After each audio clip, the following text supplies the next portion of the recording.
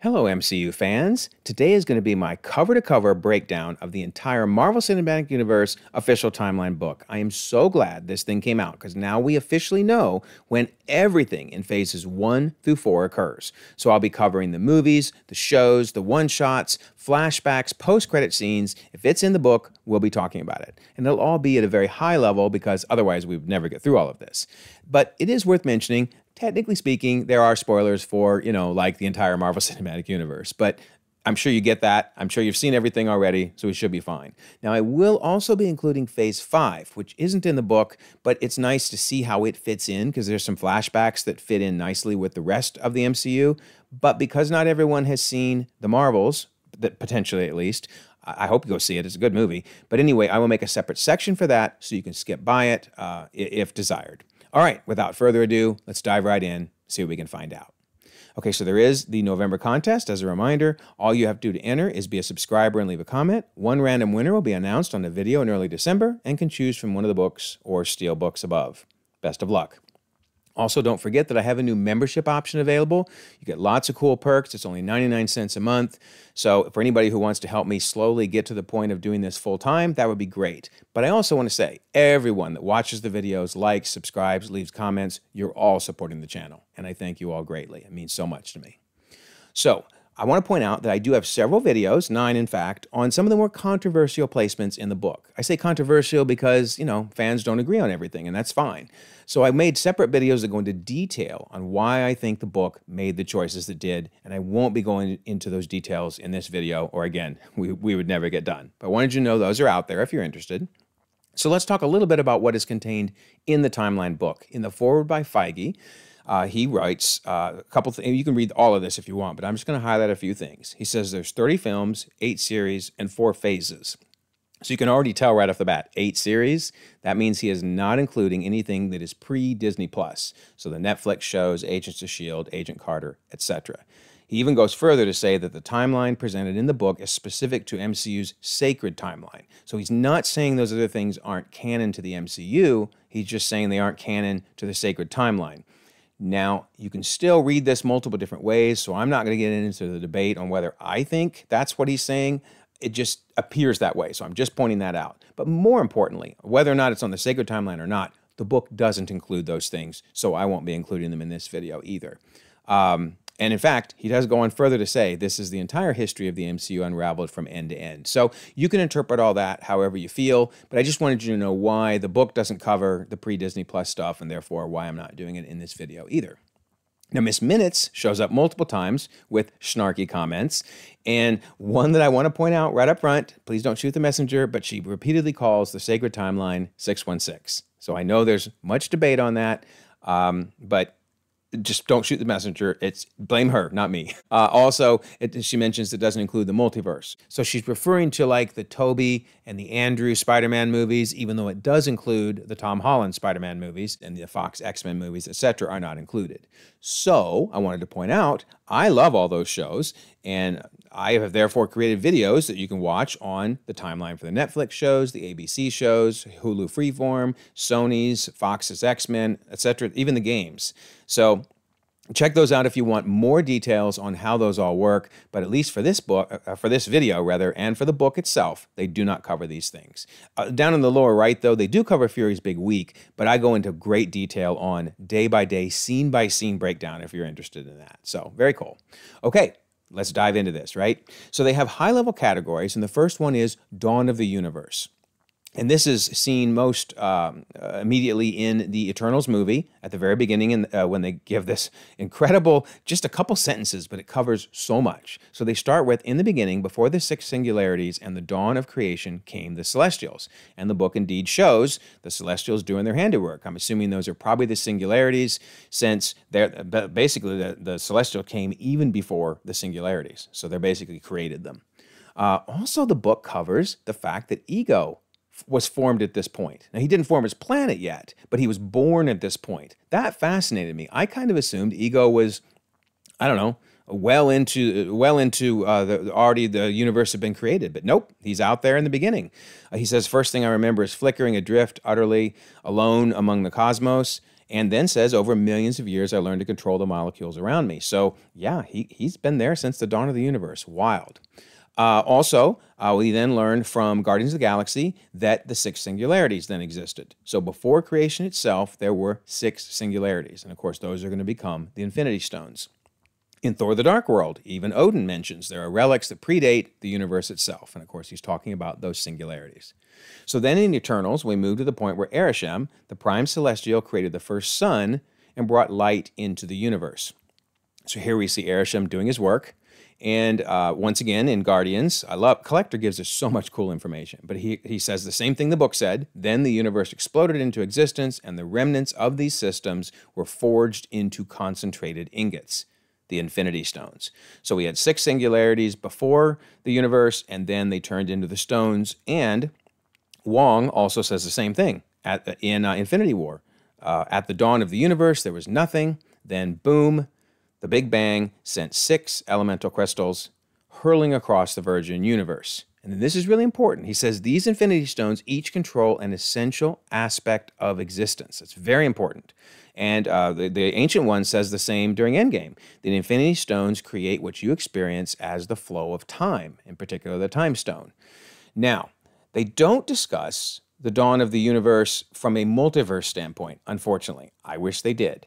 So I'm putting this in red, and in fact, anytime I have something in red means it wasn't included in the book, but I really wish it was. Because even in Far From Home, granted, Mysterio was a huckster, and he was lying about a lot of stuff, but Peter Parker, on the other hand, is really smart. And when he heard about the multiverse, he says, sorry, you're saying there's a multiverse? I thought that was theoretical. That changes how we understand the initial singularity. So he's talking about the singularities before the Big Bang. We're talking about an eternal inflation system. So here he's talking about multiple Big Bangs. So I'm a little surprised they at least didn't include this. I really, really hope Marvel gives us a lot more information on how the multiverse works and was formed. I do think in Loki, which also, that was part of Phase 4, Loki did show us the 2 black holes, which are kind of the big crunch, and then lead to the Big Bang. And of course, we went inside of one of those black holes, and we saw the sacred timeline. So I don't know. It sure seems like they're saying there are multiple Big Bangs.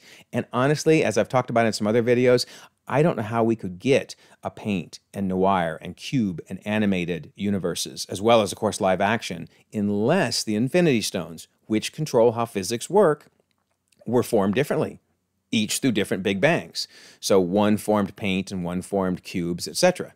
The reality stones, I'm assuming, for each one. So anyway, it's not covered in the book. Big bummer, but down the road, hopefully, I wanted a special edition on multiverse, please. Anyway, moving on to the rest of the Eternals beginning, it says that life began and thrived, and all was in balance. So now the Celestials are creating the solar system. So we're into the distant past now, and they mention the tree of the world being created, which this is the actual Yggdrasil, by the way. I know in some videos I've mentioned that Loki kind of created Yggdrasil in Loki Season 2. That's not really what happened. He technically used that as the imagery for what he created. Yggdrasil is the 9 realms, which includes Earth. And so then they mention that the seed of Tiamat was planted in the Earth. Every billion years, new celestials must be born, and the planet Earth was chosen to host the celestial Tiamat. Also, this is the first time they mention the Dark Elves. So it kind of seemed like the Dark Elves, at least in the comics, were around, back with the Celestials, before the dawn of time. Even Odin says long before the birth of light there was darkness, and from that darkness came the Dark Elves. But I'm wondering if the darkness he's referring to is Asgard wasn't there yet, since he really focused on Asgard. In particular, he says, but before that dawn, okay, the dawn of Asgard? It's a little hard to tell what he's discussing here. He says the dark forces, though, the Dark Elves, reigned absolute and unchallenged. But regardless of what he's really trying to indicate here, the book, at least, does not bring up the Dark Elves until the 9 realms are being created. So make of that what you will. I would like to know more about the Dark Elves' origins sometime. Anyway, continuing with the distant past, the book mentions the deviants are now created. Every celestial host planet has its own predators. I first sent the deviants to exterminate them, but of course they became predators themselves. So the celestials then create the Eternals. And I love how the book just calls it out. It says the Eternals are manufactured because, well, they are. They're robots, right? Then we also learn around this time frame, they don't give years. We're just talking the distant past. Although this is the relative order, I should stress, of the timeline, because this is how the book lays it out. So around this time, the incantations of the Darkhold are inscribed into Mount Wundagore. So if you remember, the books are not the original Darkhold. The actual spells are written on the walls of Mount Wundagore, and that's when this happens. Then this is interesting. Now the vibranium meteor, or meteors, as we now know, landed on Earth.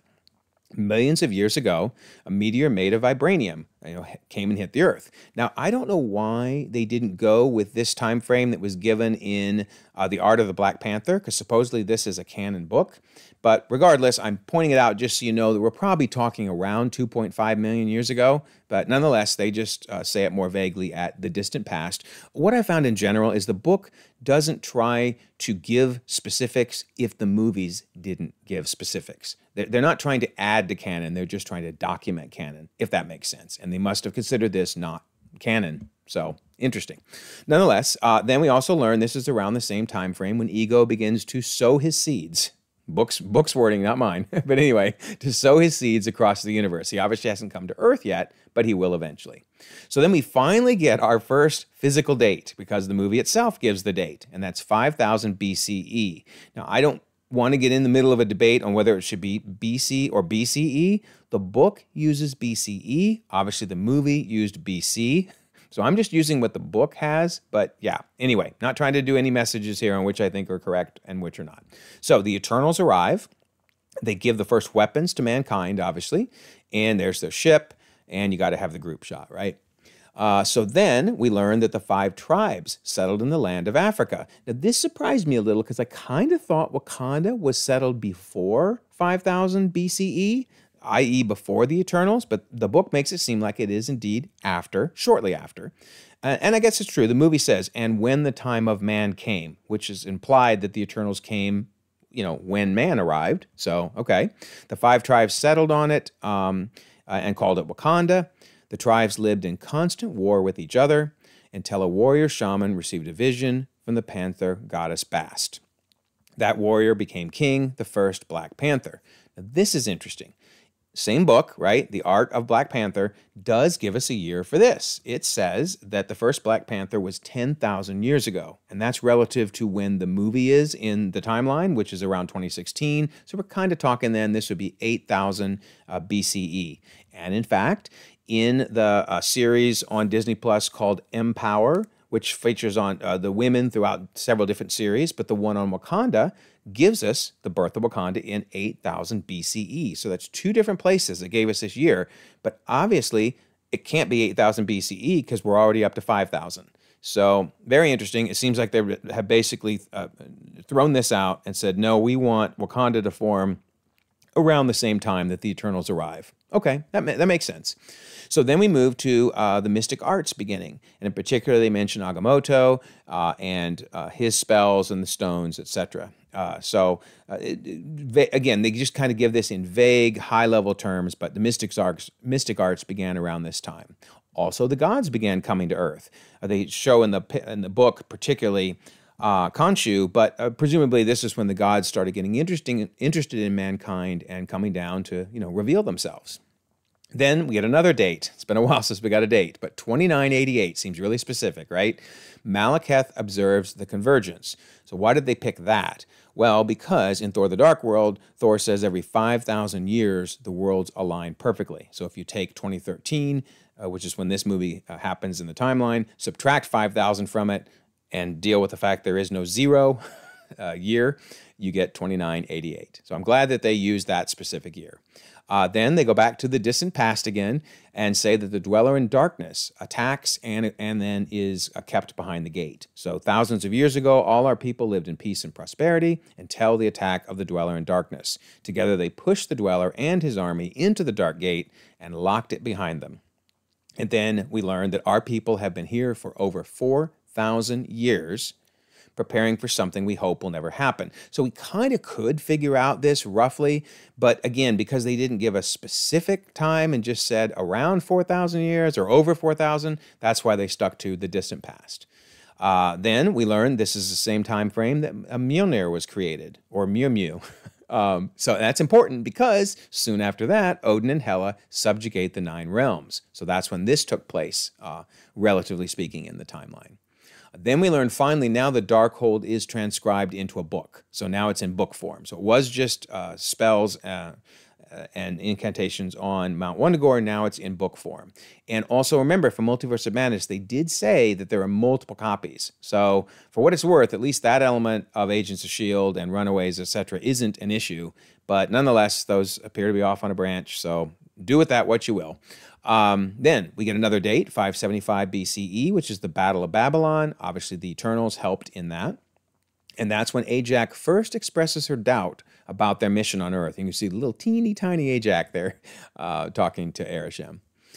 Then, okay, this is the first time when they didn't include something, or one of the first times, I guess, when they didn't include something I really thought they should have. They don't mention when the Kree Skrull War starts.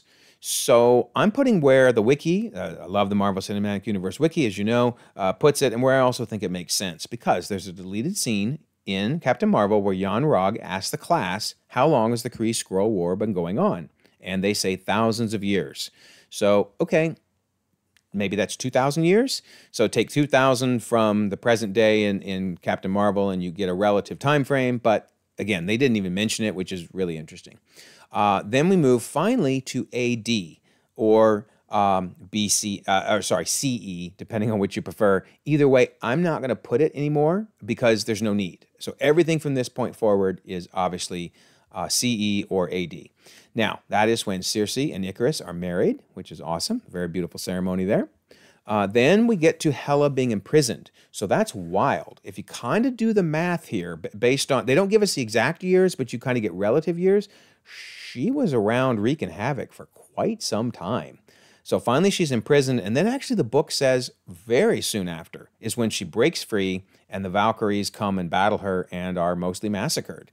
So we don't get a specific date, but relatively speaking, this is when it happened in the timeline.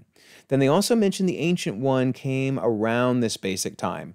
They even say specifically that it's impossible to know when she first was born and first started dabbling in the dark arts that extended her life frame or lifetime. But it would have been around this time, they said, that she likely came into existence. Then we move to the Dark Ages, and I think the main reason they mention this, of course, is because Makari collected so many interesting artifacts from the Dark Ages, as we learned in the movie. Then we get to 965. That's when Odin battles the Frost Giants. The battle started in Tonsberg, Norway. And then here we see the battle happening. And then the book actually does mention, I love that it mentions this, that sure enough, the Eternals helped. Because as Gilgamesh says, Odin taught me the special brew as a thank you after we helped defeat Laufey's army in Tonsberg. So kudos to the book for putting that in there. Then the battle moves to the Jotunheim. And I thought it was kind of funny. For some reason, they moved to circa 965. So I don't know if they're saying they're not sure if we're still in 965. Maybe the battle went on for years? I don't know. That's interesting. But anyway, circa 965. And then, of course, that's where Odin finds a young Loki and adopts him, little pouty frost giant with a little pouty lip. And then this is interesting. So it certainly seems like Loki and Thor are the same age, because in Ragnarok, Thor mentions Loki played a trick on him and ultimately stabbed him, and we were 8 at the time. We were 8. So, while they never specifically say when he's born, it sure seems like it would have been around the same time as Loki was adopted. In fact, though, Miss Minutes has a little fun with this, because in Infinity War, Thor says he's 1,500 years old. And if you did that math, it would be way before the 965 we just saw. So she jumps in with what she calls a red line alert, and I'll include these each time she appears. And she says, why, hello. Thor says he's 1,500 years old, but wasn't he just a baby around 695 CE? I'd have an answer for you all now, but Casey just spilled coffee all over the mainframe. Bless his heart. So yeah, she comes in to kind of rip on the fact that any time that continuity was a little messed up. She doesn't actually answer for sure what the what should have been. Although I have to laugh. While she's making fun of continuity issues, notice she said 695 instead of 965. So, oops.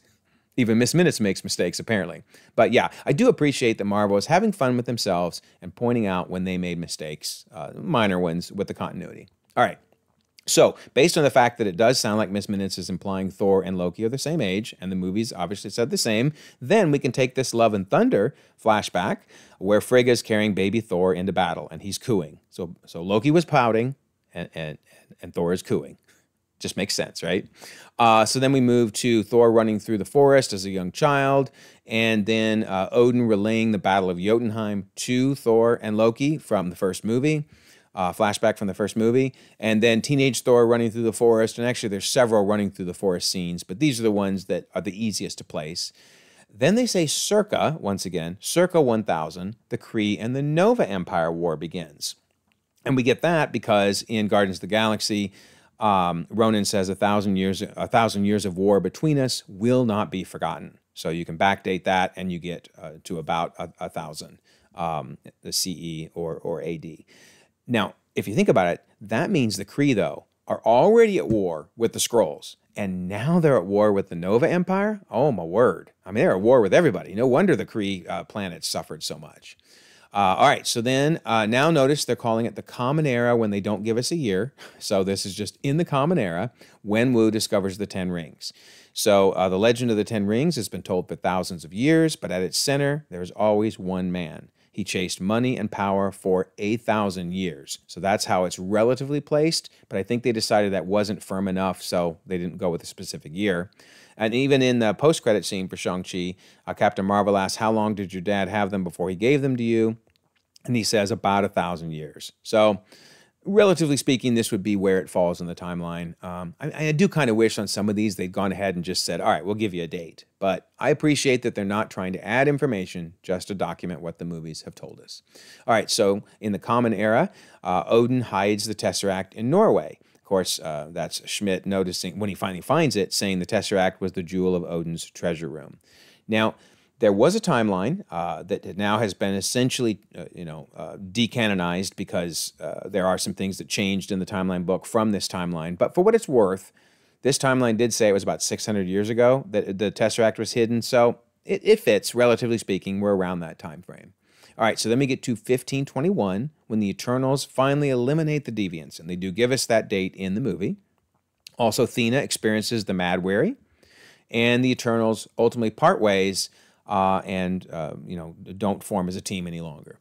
So then we get to 1571, which was given in the movie, which is when Namor is born, and there we see him being born underwater. And then they shift to the Common Era for when Namor buries his mother. Now, it's interesting. I had read that they did look at the scripts in case there was additional information. And notice, in the script, 1631 is given as the date when Namor goes to bury his mother. But nonetheless, they chose not to choose that date, but I suspect that's relatively when it happens. Then we get to 1693. Agatha Harkness is put on trial. They give us, of course, that date in WandaVision in a flashback, and there she is being drained of her powers. And then they mention something which they place in the Common Era, which is the rough history of Sokovia. Now, why they particularly picked Sokovia, I don't know, beyond the fact that Maria Hill did say in Age of Ultron that they've had a very, very difficult history, lots of wars. So kind of setting the stage that it's been a tough go for Sokovia, and of course it does not end well in Age of Ultron. So then they say the 1920s is, quote unquote, the start of the line. So basically this time when Steve and Bucky meet each other as kids, and then eventually, I don't think this particular line is in the 1920s, but relatively speaking, this is around the time frame when he says, I'm with you to the end of the line, pal. So I personally think it's a little later, so does the wiki, but I think they're being general in their speaking here.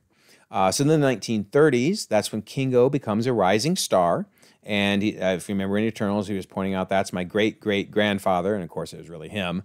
But this is interesting because I had thought when Loki showed the same poster, notice that's the same poster there, that it was weird because this was supposedly in the 70s and I couldn't figure out why they were showing a poster that I figured would be earlier. So it was nice to see the timeline book agrees that it was really from the 1930s. So probably this is just a historical poster up to honor, the legacy of Kingo's films, or maybe it took that long to come to America, but I doubt it. So anyway, it's definitely not a 1970s poster is the key. All right, so then they don't specifically say when, so I'm putting this one in red, but there's a flashback to Johann Schmidt being injected with the super soldier serum. But then they do specifically give us March of 1942. They do not often give us a month. Often they say like spring or fall or summer. But since the movie obviously said March, as you can see, then they said that is when Johann Schmidt now finds the Tesseract.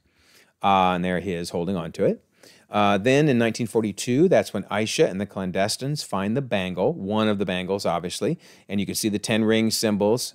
And the bangles do get a lot more coverage in the Marvels movie. I'm not going to go into that in case you haven't seen that movie, but it's pretty cool to see just how powerful those bangles really are. But they only found one of them, and so the other one, as we've seen from trailers, does get mentioned in the Marvels movie, so that's cool. So then Aisha flees from the British troops after finding the bangle, and they actually give us a year at this point, 1942, and here she is fleeing from the troops, and then she runs across Hassan, and that's when they meet, and he's saying, if I have to fight, or if we have to fight, we will fight. We have given our blood to this land for thousands of years. So that's in 1942 that they meet. Then we get a very specific date. This is rare. They do not normally go down to a day, but when it's in the movie, you got to, right? June 14th, 1943 is when Steve Rogers enlists, and you can see highlighted there, that's definitely the date. Then also June 22nd of 1943 is when Steve Rogers takes the serum and then does that dramatic saving of the kid and uses the door as a shield, which is really cool, but that's June 22nd. Then they say November 3rd through the 10th of 1943, that's when Captain America goes on a few missions, but most importantly, goes and rescues Bucky from captivity. Then in 1944, we get a flashback showing Aisha, who's now pregnant, walking with Hassan. This wasn't mentioned in the book, but it's clear you can place it because of her being pregnant. Then this is funny. So then they say the mid-1940s, Bucky's ill-fated mission. And this is a really important mission, remember, because they get onto the train, ultimately Bucky falls off into the ice, and they also capture Zola, all on this same mission. So it's really, really important. But they waffle, and they say mid-1940s. So you might say, why'd they do that? Well, because the movies waffle. So the Winter Soldier says that Bucky Barnes, quote-unquote, died in 1944. Well, okay, so that would mean when he fell off the train. Fine, 1944 then. However, in Civil War, Captain America is saying, hey, if roles were reversed, Bucky would come after me. He'd come save me. And Sam says, yeah, 1945 maybe. In other words, before he turned into the Winter Soldier and turned, was brainwashed. But the point is, that means he was alive in 1945. So is it 1944 or is it 1945? And then more importantly, Zola, on the same mission where Bucky fell off the train, says, I may not be the man I was when Captain took me prisoner in 1945. So is it 1945 or is it 1944? Well, in comes Miss Minutes. She says, howdy, folks. When did Bucky fall from that train? We'd all like to know. The Smithsonian's Captain America exhibit says 1944, which we saw, but Arnim Zola claims he was captured in 1945. Those analysts must be getting their britches in a stir. Let me investigate who filed that paperwork. So she doesn't answer the question, but my opinion is got to be 1945. There's way too many things that say 45, and I think the 44 was just wrong. So very interesting. All right, so then once again, mid-1940s, Bucky is located by the Soviet armed forces. So remember, he fell off the train into the ice, and then he's found by Soviet armed forces. Then they're back to giving us specifics. March of 1945, Steve Rogers crashes into the ice, and they're giving us that because of the newspaper heading. Now, because of some other sources, which clearly the book is not taking as canon, there are references to it being in February. So I will say some fans wished it had said February, but at this point, it appears they're going with March, since the newspaper does give that date. So, so March 1945. Then also in 1945, Fastos mourns his impact on the world, in particular the bombs on Hiroshima, and he just says, "I did this. It's my fault, because I gave them this technology." So very interesting. Then in 1945, we get a flashback showing Aisha singing to young Sana. This was also not mentioned in the book, but you can figure out when this fits based on the fact that, now Sana is born. Then from 1945 to 1946, they basically say during that time span, they were searching both for Cap and for the Tesseract. They, of course, don't find Captain America, but it's probably easier to find the Tesseract, a giant glowing power thing down there. So they let us know that time frame. Then in 1946, Agent Carter goes solo on the Zodiac mission, in other words, the one-shot, which they do tell us in the one-shot, it's 1 year later, And I'm a little surprised they didn't use March, because the one shot gives us a specific March of 1946 date. But of course, that's when she captures the Zodiac, and then in the post-credit scene, she's invited to become the director of S.H.I.E.L.D. Now, right after that would be the Agent Carter series, but unfortunately, they didn't include it in the book, which again, however you want to interpret that. Okay, so then we go to the late 1940s when Operation Paperclip brings in Arnim Zola. So Zola says in The Winter Soldier it was Operation Paperclip after World War II. S.H.I.E.L.D. recruited German scientists with strategic value. So it wasn't too long after he had been initially captured that now he officially became a part of S.H.I.E.L.D., which of course was the seeds for Hydra taking over S.H.I.E.L.D. And interestingly, the book then mentions right after that that's when Bucky Barnes becomes the Winter Soldier, and of course Zola helped with that. So boy, it didn't take long for him to be crooked, huh? He joined S.H.I.E.L.D. and immediately he's off turning Bucky into the Winter Soldier. Yikes. And as he says here, you are to be the new fist of Hydra. So then in 1947, Najma locates Aisha, wants her to use the bangle to get back to the Noor dimension, and they get into an argument. Aisha and Hassan take Sana and ultimately head to the train. They actually get a specific date. This is August 15th of 1947, because that's when the partition occurs, which that was one of my favorite things about the Ms. Marvel series. I really enjoyed learning about the partition.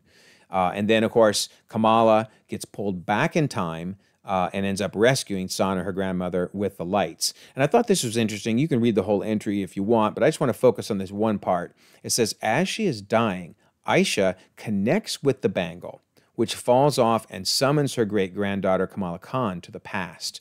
So, I mean, they kind of showed that in the actual series, but this makes it really clear. There was a connection between the bangle in 1947 and Kamala in 2025, and that's what pulled her back. So, yeah, definitely the bangles have some type of time travel to them. I think they're Kang tech, but we'll see.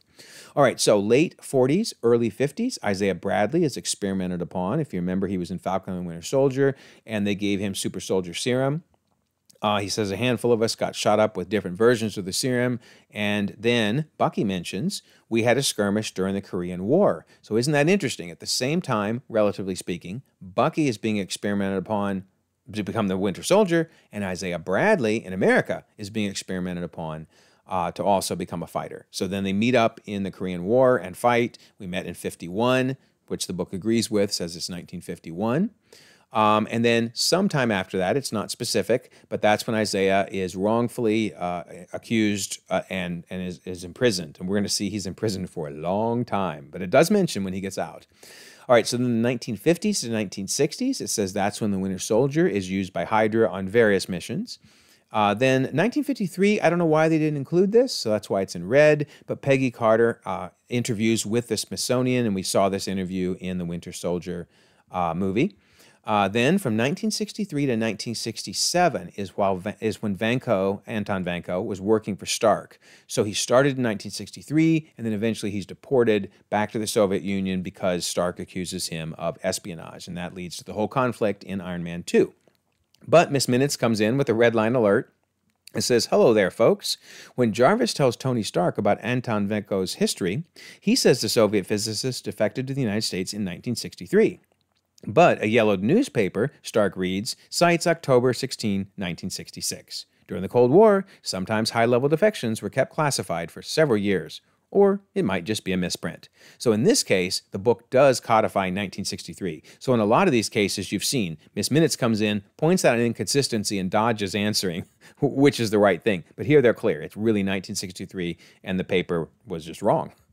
Okay, then we moved to 1970, and this is interesting. This is part of the time heist, so it isn't the Sacred Timeline, it's a branch. However, it's a direct branch off of the Sacred Timeline, so it gives us insight into what was happening. In particular, they go back to April 7th of 1970, and we see Howard Stark, which is really cool. We get a Zola reference, looking for Dr. Zola. Have you seen him? So Zola is still working for S.H.I.E.L.D. at this point. We're going to see not for long. That's coming up. We see a very young Hank Pym, and we also see a very, very early Ant-Man prototype suit. I love that. That's straight out of the comics, early comics. We also get a potential Captain Britain mention, because they mention Braddock's unit. And we see Peggy Carter, who is still the director of S.H.I.E.L.D., which makes sense. And we see Howard Stark trying to figure out how pregnant his wife is. He's not going to win Husband of the Year award anytime soon. Remembering that this was April 7th, theoretically, Tony's birthday is May 29th, which is a date that was given in an Avengers deleted scene, but the book doesn't say whether or not that's his actual birthday. But it would make sense that there's about a month and a half to go as Howard is trying to figure out how pregnant she is. And then we also see Howard's longtime butler, Jarvis. And this was a clear sign that surely Agent Carter had to be canon, the series, had to be canon to the Sacred Timeline, right? Well, it's not in the book, so make of that what you will. All right, so then we get an official date of November 24th of 1971. That's when Loki hijacks a plane disguised as D.B. Cooper. So he actually is the real D.B. Cooper. And this was seen in the Loki Season 1 flashbacks.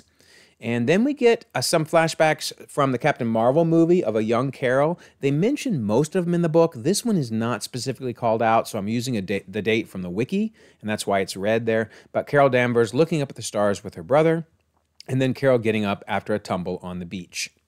Then in 1972, we get Arnim Zola's consciousness being saved before his death, because in Winter Soldier he says in 1972, I received a terminal diagnosis. So remember, we saw him in 1970, he was mentioned at least in 1970 during the time heist, and now he passes away just 2 years later. So very interesting. Then we have Howard Stark's film promo, which was filmed in 1973. It's for the 1974 Stark Expo, which of course is the footage that Stark was watching, and he learns how to create the new element that saves his life. So very cool. Then they say in the mid-1970s, that's when Kingo is accused by his manservant of being a vampire, and he attempts to stab him, of course. But the key thing in the movie is they mention it was 50 years ago, so the Timeline book places that in the mid-1970s, so that's cool.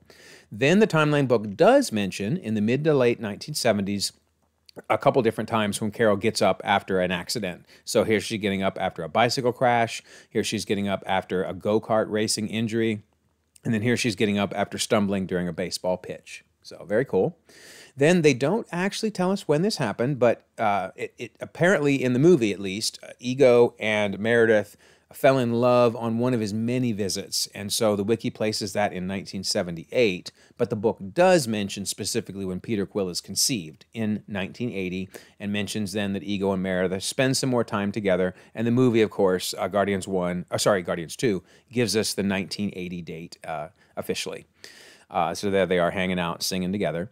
Then it tells us finally poor Isaiah Bradley in the early 1980s. That's when Bradley fakes his death and is able to escape prison. So he isn't even released. He has to fake his death and get away. But yeah, very sad, very, very tragic history. All right, then we get to 1984 when Carol takes part in an Air Force training exercise and she falls again. Now, the book did not include this, so the wiki goes with 1984 because that seems about when it would happen.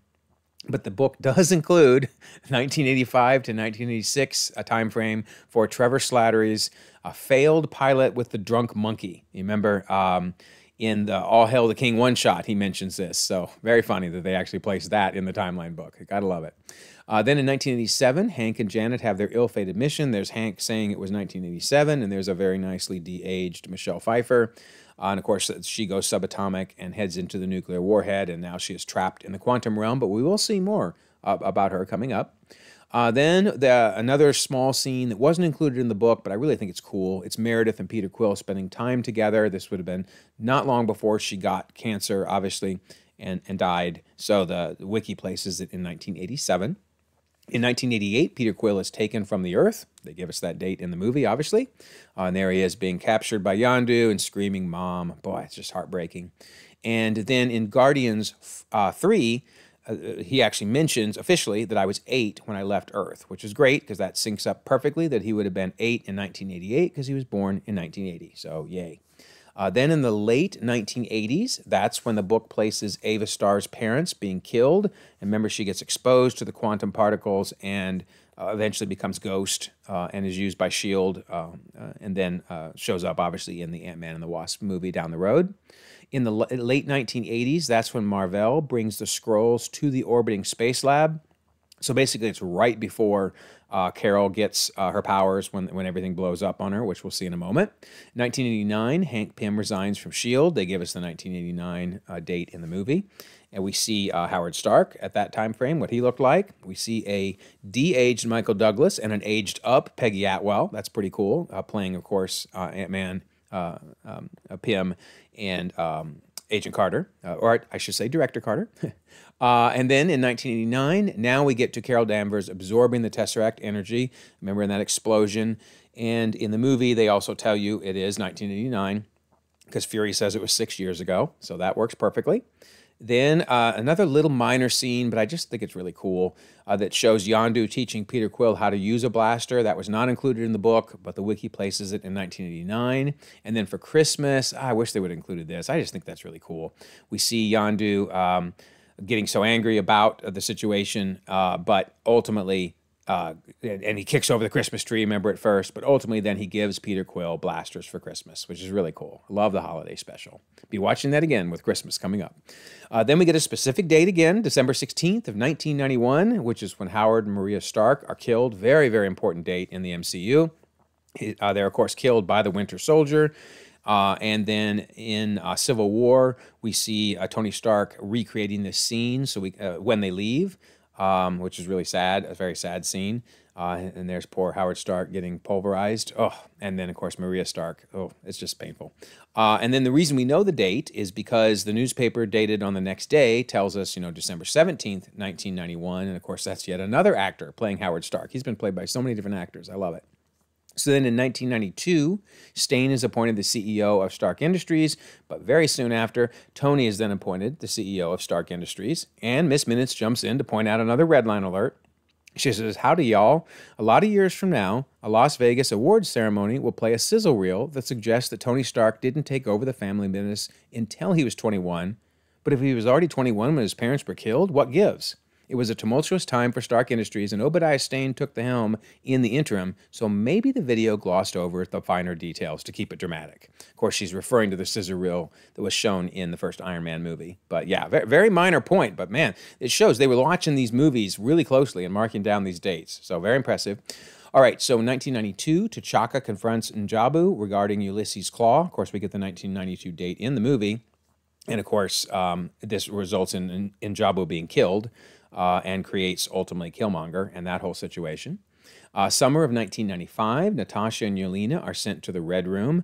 Oh, boy, this is tough stuff. I mean, for the beginning of the movie was amazing. The escape, that was awesome. And then you end up seeing them heading off to the Red Room. So heartbreaking.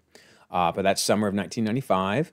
Also summer of 1995, Captain Marvel battles Jan Rog.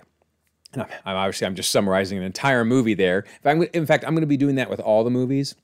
I'm not going to go into every single scene in the movie. That'll take forever. But yeah, the main Captain Marvel movie is happening now. And it's interesting they say summer, although I guess technically June is summer. But obviously the movie shows us that it is June of 1995. So that's cool.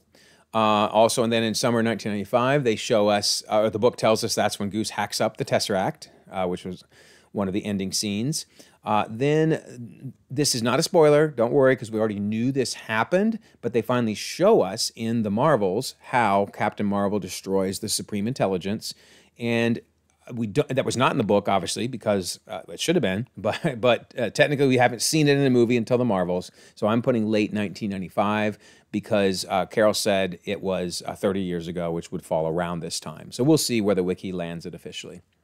1996, Wenmu meets Ying Li, and they give us the date, 1996. And they do their really cool romantic dance. That was awesome. Then 1996 is when Mark Spector's brother Randall drowns in a cave. And late 1990s is when they say Thanos wipes out half of Gamora's homeworld.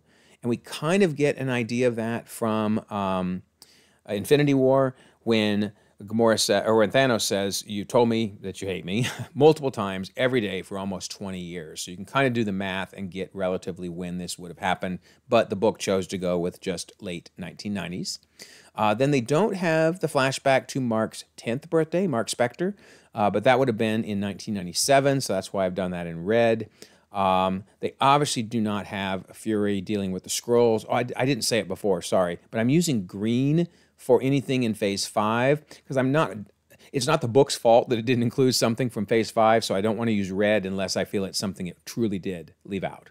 So anyway, we learned in Secret Invasion that in 1997, Fury strikes a deal with the Skrulls, basically saying, while you work to keep my home safe, Carol Danvers and I will find you a new one. And then we jump to 1998, another flashback in Secret Invasion where Vara and Fury's relationship is off the books. I love their relationship. Secret Invasion was not the best show out there, I think we would all agree, but their relationship was so cool. So Vara is saying, our unit doesn't exist, Fury. That means I don't work for you. And then here's Vara handing over information on Dreykov's men. And we're going to see, not long from now, is the infamous mission by, the Budapest mission by Black Widow, which I'm sure was helped with this information. All right, so then we go to spring 1999. This was included in the book on Mark's 12th birthday.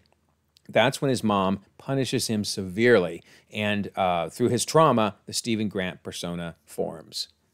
We go to March 1999, and Wanda and Pietro's parents are killed. Of course, they're sitting there trapped under the rubble and staring at the Stark Industries missile. Ugh, very traumatic. 1999, Shang-Chi is born.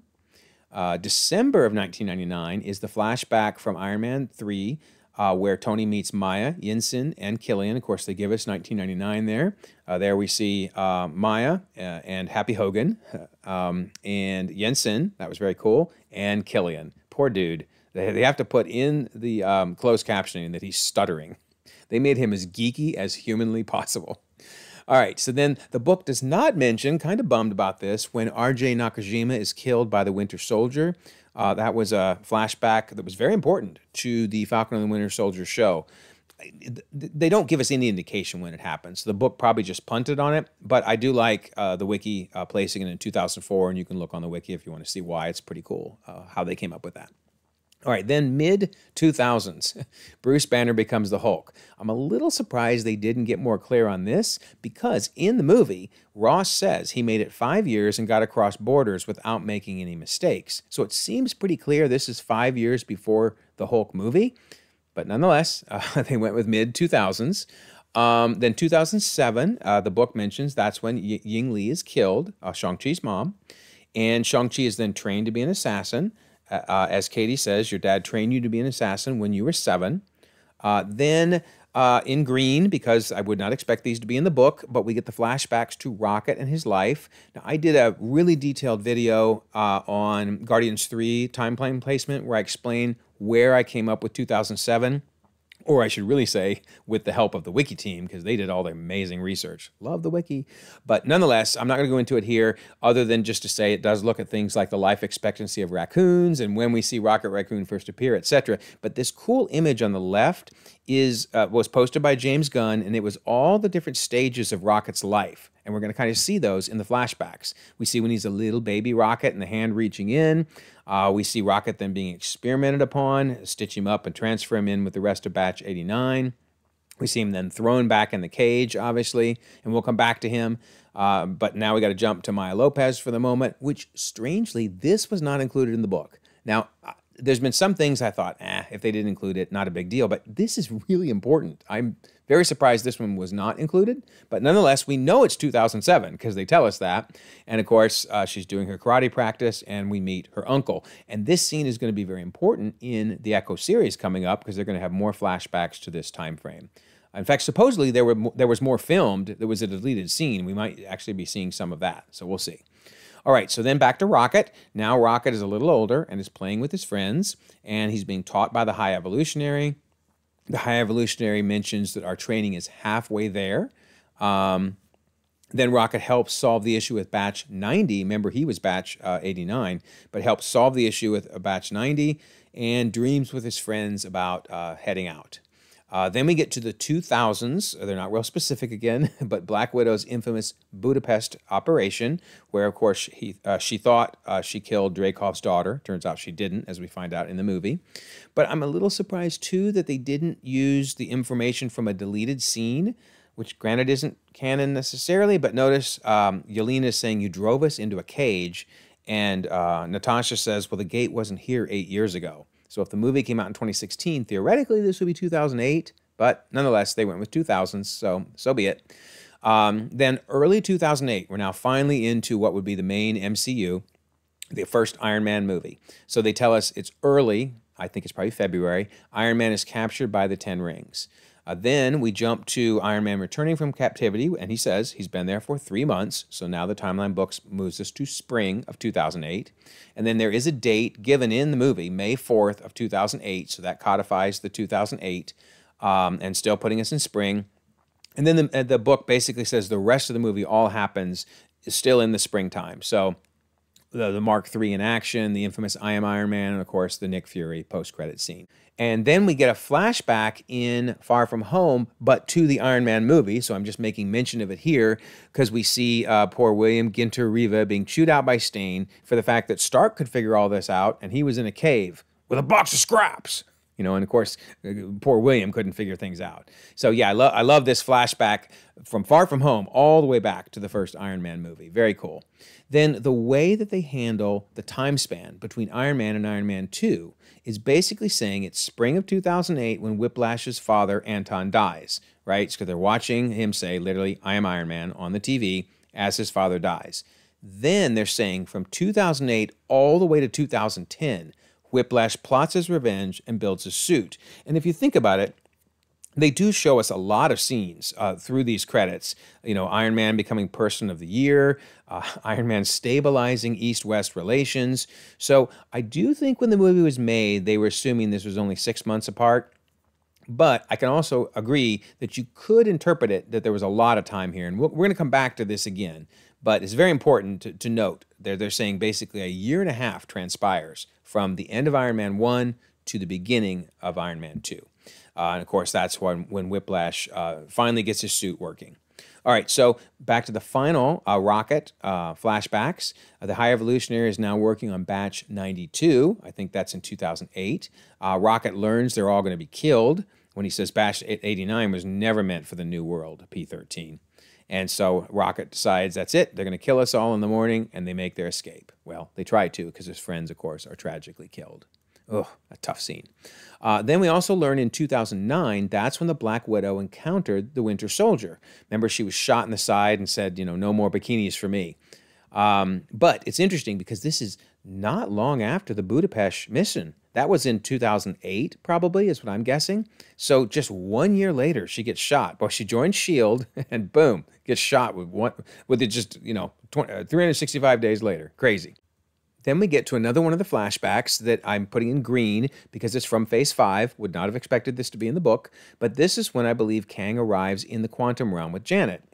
Notice she says, but after so many years alone, it was nice to have a friend. And Peyton Reed, in an interview, said that he's announcing early on that this is going to be a very different tone for the Ant-Man movies. We designed the idea that somewhere, say 21 to 22 years into Janet's 30 years down there, she'd given up hope, right? So if you go with 22, then if she went in 1987, you're at 2009. So, okay, cool. The book then says in 2009, that's when the extremist breakthrough begins, and we start seeing all the deaths, which is going to play into Iron Man 3. In spring of 2010, we catch up with Bruce, who is hiding out in Rio de Janeiro and has gone 158 days without an incident. So again, if this is 2010 and he's been on the run for 5 years, I don't know why they couldn't have just gone with 2005, but anyway, that's all right. And then, of course, Bruce's blood gets into a soda bottle, which kills Stan Lee.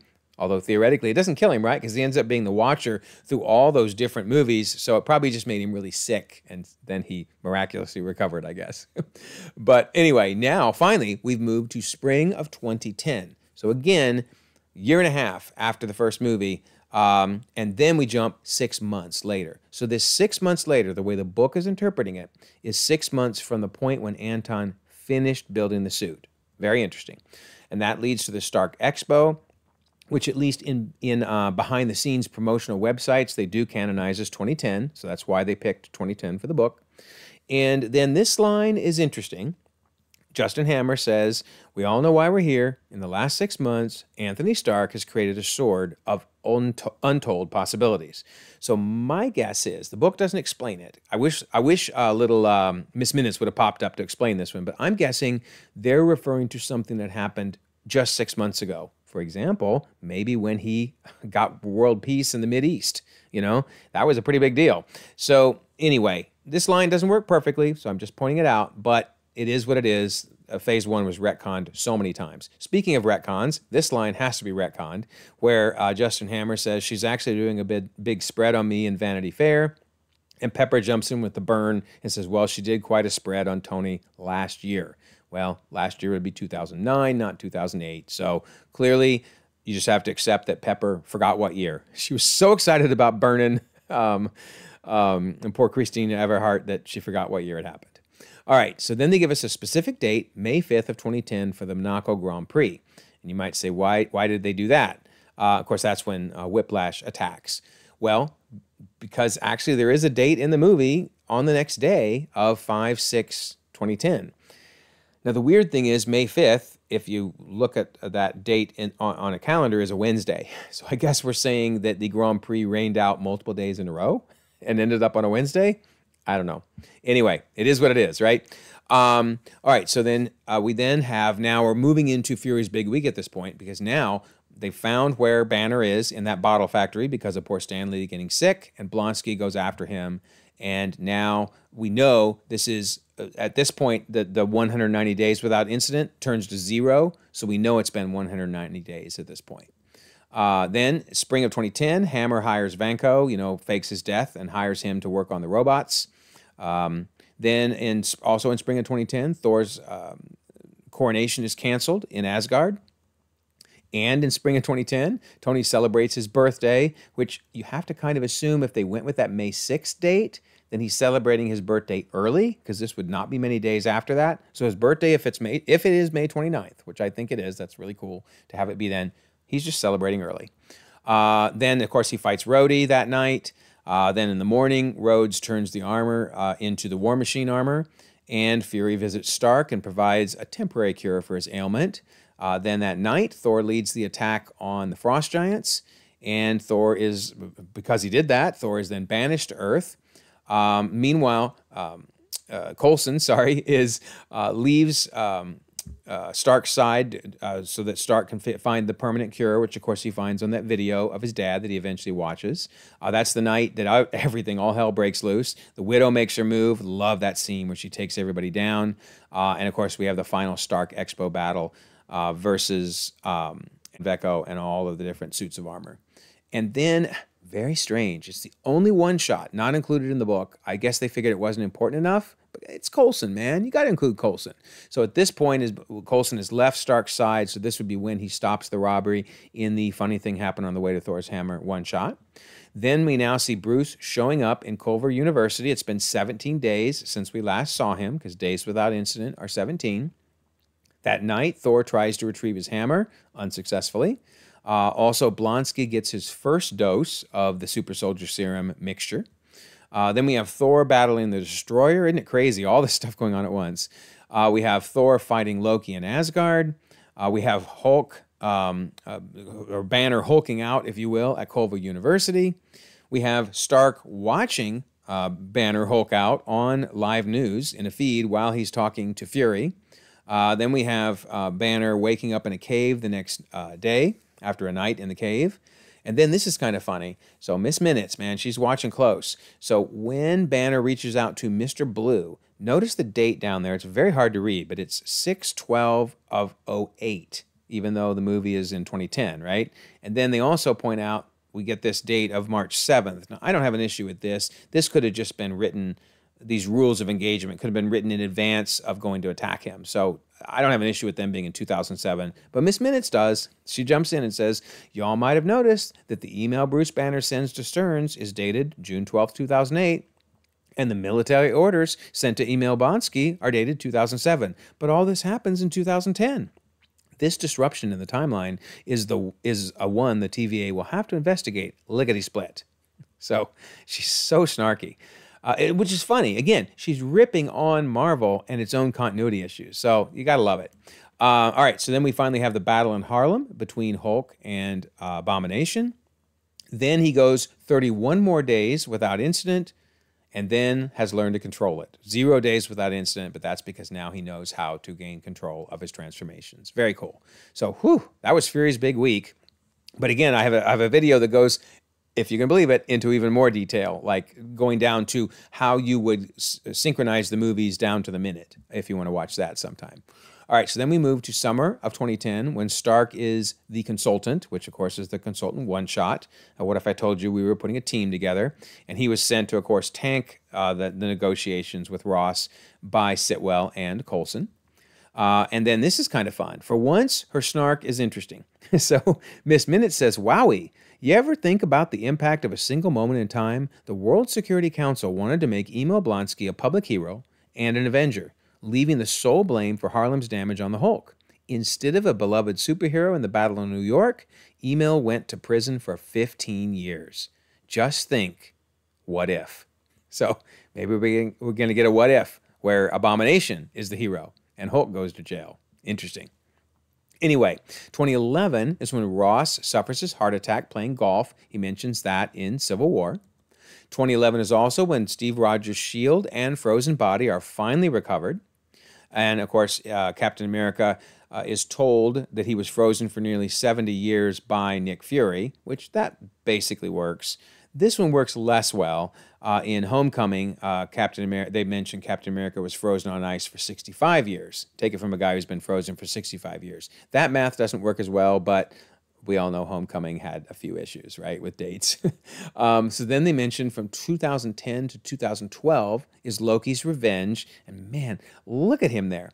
I know it's not officially canon, but on the Marvel website, Marvel.com website, they say that he was to some extent controlled by the Mind Stone, and it brought out his anger to make him even more vicious and crazy. So he was in control. He wanted to attack New York, but his emotions were personified by the Mind Stone. Because yeah, look at that face. Well, man, he is nuts. Anyway, now we get to the actual Avengers movie, which I'm summarizing as Avengers Battle Loki, but you get the idea. So the main Avengers movie occurs. Of course, we get the Thanos post-credit scene and the epic scene of them all eating shawarma together. Then, just to prove that it's 2012, obviously the book went with 2012, but multiple movies refer to it as 2012. The movie itself gives us actually May, so I'm surprised they went with spring because we get May 4th in this case. Also in the Loki series, we get May 4th, 2012, and even in Endgame, we get a May of 2012. So this is one of the most established dates for any movie in the MCU, but still, they went with spring, which is accurate. All right, so then just a couple points that this works really well when Natasha says, "You've been more than a year without an incident" to Hulk, and it was more than a year because it's 2 years ago since Fury's big week. However, this line doesn't work as well when Fury says last year Earth had a visitor from another planet, which would make Thor in 2011, but of course it's really in 2010. So I'm a little surprised Miss Minutes didn't have something to say about this, but it's just been retconned. Fury was off. He was having a bad day and should have said 2 years. So then in spring of 2012, during the Avengers, it's also worth noting that it seems that Barack Obama is president, and I say that because his press secretary in real life is Jay Carney, who appears in the movie. I'm bringing that up more so because we're going to talk about Ellis when we get to Iron Man 3. But it does seem like Barack Obama is president at this point.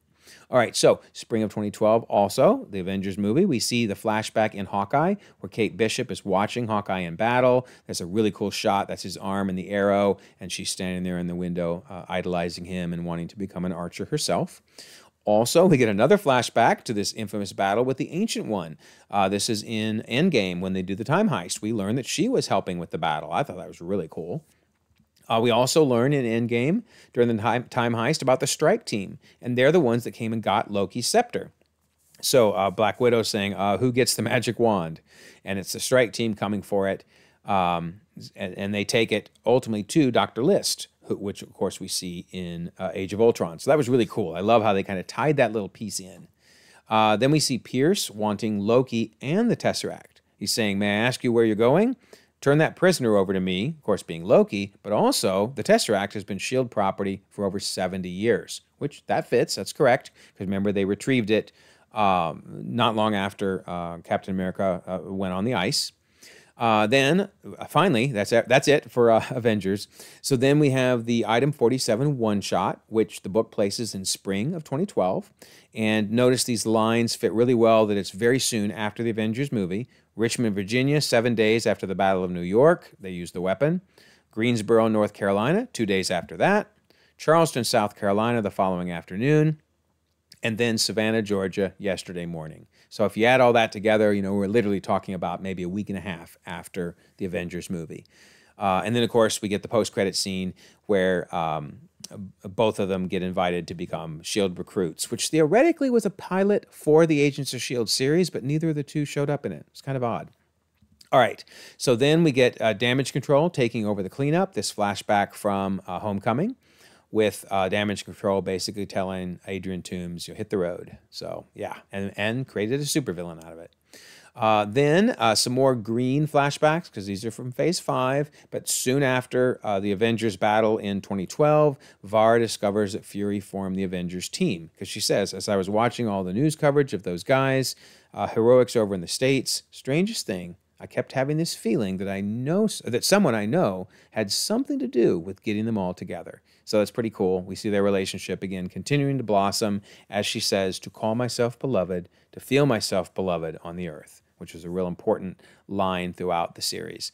Again, series wasn't that great, but their relationship was. All right, so then we get a flashback in Thor: The Dark World, or whether you want to call it a flashback or it is essentially a flashback to Loki being taken to Asgard. So on the left, you see him in chains in Avengers, and on the right, you see him being taken straight up and imprisoned. All right, then I wish they would have included this in the book. I don't know why they didn't.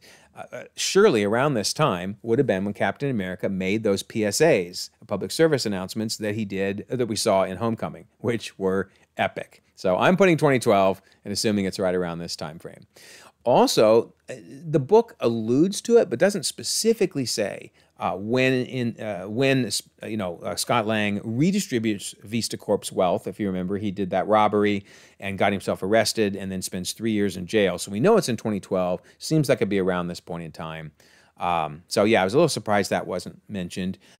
And then we also get to meet Scott's cellmate, Luis, in a flashback in Ant-Man and the Wasp, where Luis is telling one of his crazy stories. He says, because when I first met Scotty, he was in a bad place. His wife had just filed for divorce, and I was like, dang, homie, she dumped you while you're on lockup? So I love that flashback, because we get to see when they first met, and we also get to see that epic hairstyle of Luis's there. All right, so then another flashback that is from Phase 5.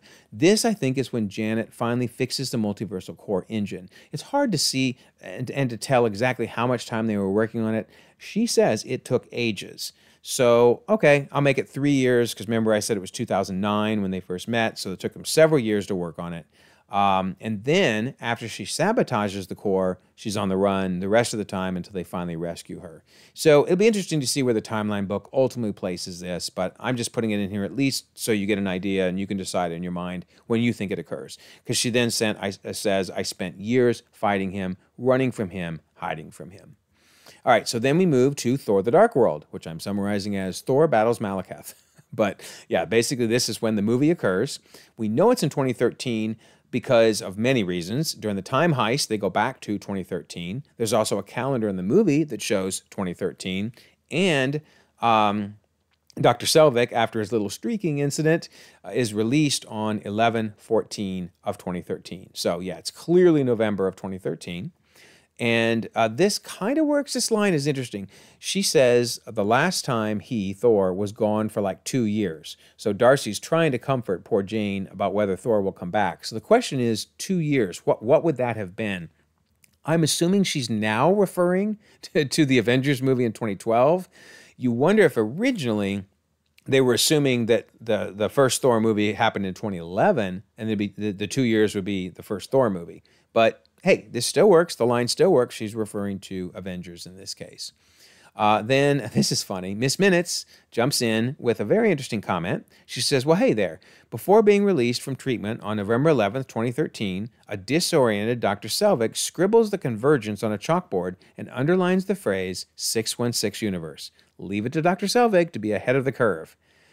So again, I'm not going to get into the debate, but Miss Minutes clearly believes at least the sacred timeline is 616. So anyway, then also there is another flashback during the time heist where we actually see Jane Foster in a deleted scene from Thor: The Dark World, now being used in Avengers Endgame, but that's when they suck the ether out of her. So that's kind of cool. Then finally, back to the regular Thor movie, we see that this is where the end credit scene occurs, where they give the reality stone to the collector. So I like the fact that for the most part, all the post-credit scenes are included in the book. There's a few you'll see that aren't, but most of them are.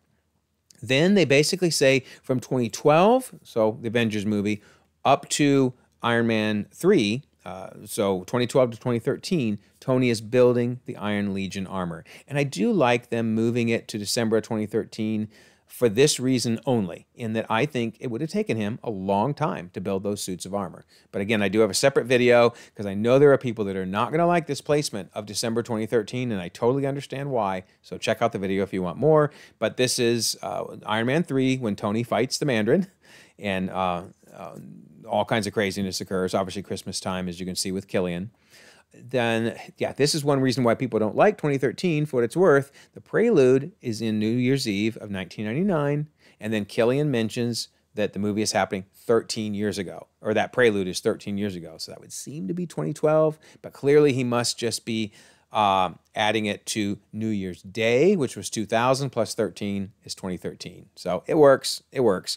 Tony Stark then again mentions it was 13 years ago.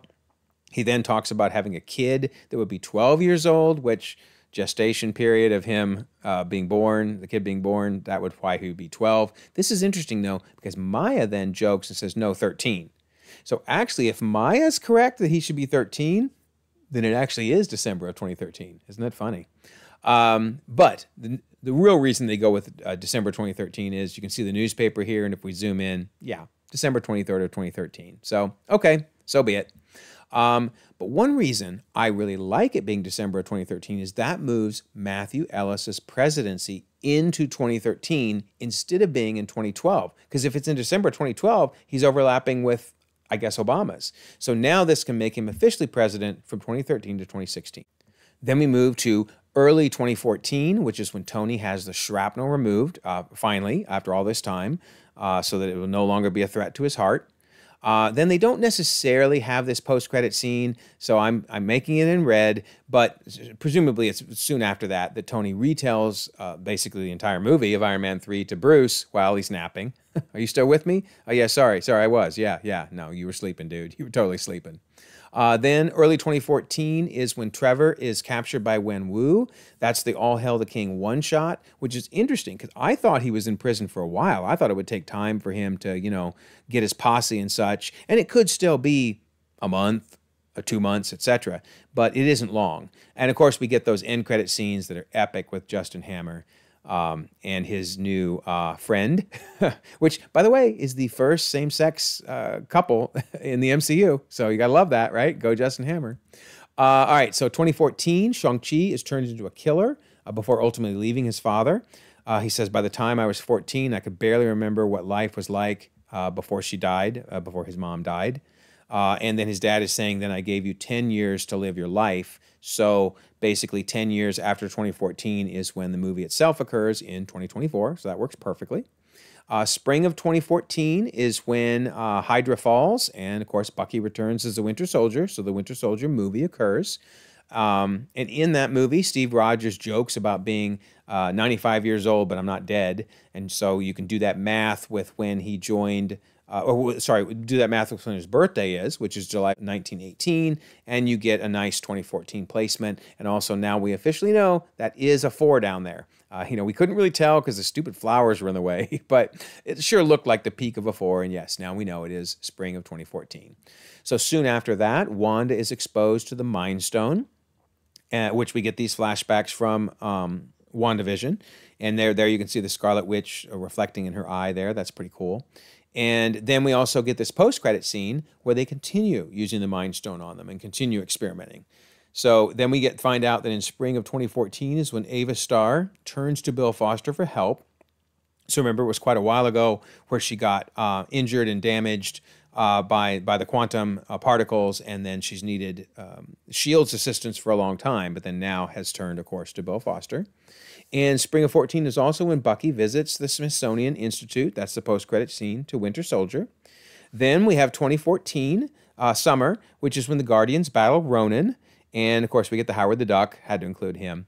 But epic first Guardians movie. And we know it's that because the flashback says Earth of 1988, and then we add 26 years later, and so that's how we get the 2014. And in Endgame, they go back to 2014. So they really codify this 2014 date. And then we get a little bit of behind the scenes about what Gamora and Nebula and Thanos are up to, because in the time heist, we of course learn more about what's happening in 2014 when they go back to get the Power Stone. And we learned that Nebula and Gamora are worried about Father's plan being finally in motion, and if he gets all of them, of course referring to the stones, and then in walks Thanos, who says Ronan's located the Power Stone, and I'm dispatching you to his ship. So those are the scenes that happen basically right before the formal part of the movie happens with Star-Lord getting the Power Stone. That's kind of cool. And then also because Black Widow and Hawkeye go back in time to 2014 to Vormir, we find out that, and we knew this was the case, but Red Skull is indeed sitting on the planet waiting to see anybody who wants to try to get the Soul Stone. All right, so then we get the end credit scene with Dancing Groot in the pot, and we get the first episode of I Am Groot happening, so the book mentions those.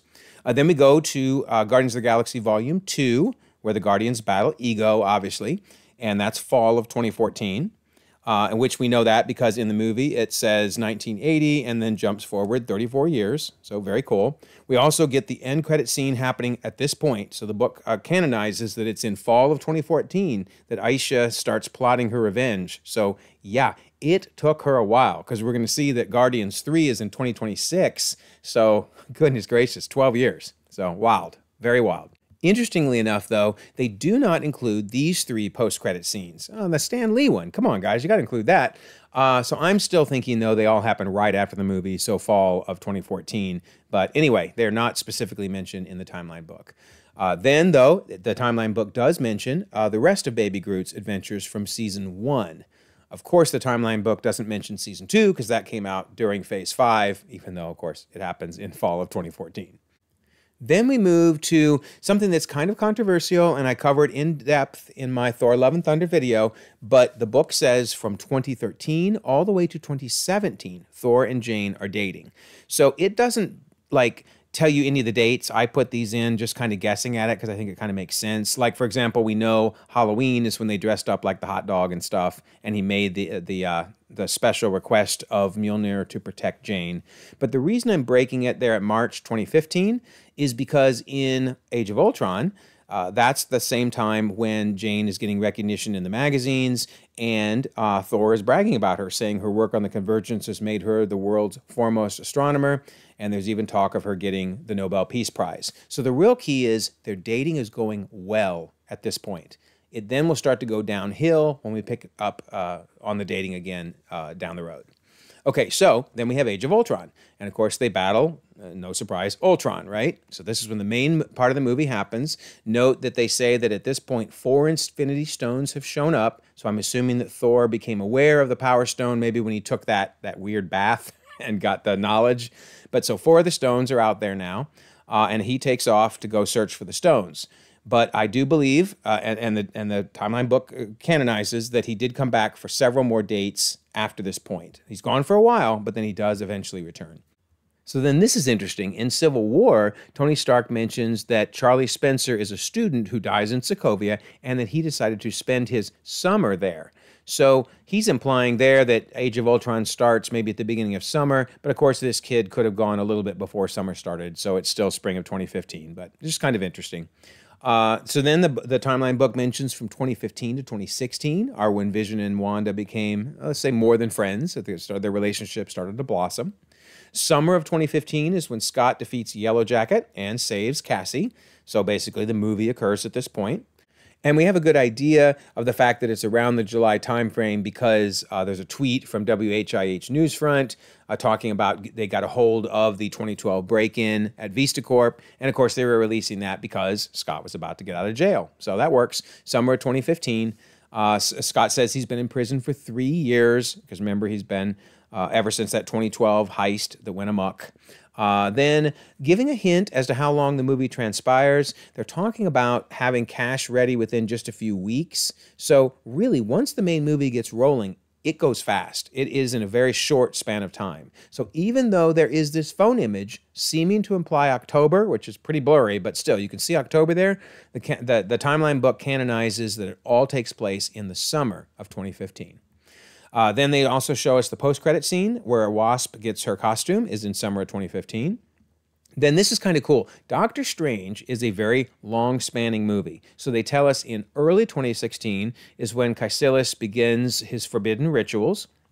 Then in early 2016 is when Doctor Strange would have received his award, because notice it's dated 2016. And then we know the specific date of his car crash because his watch says February 2nd of 2016.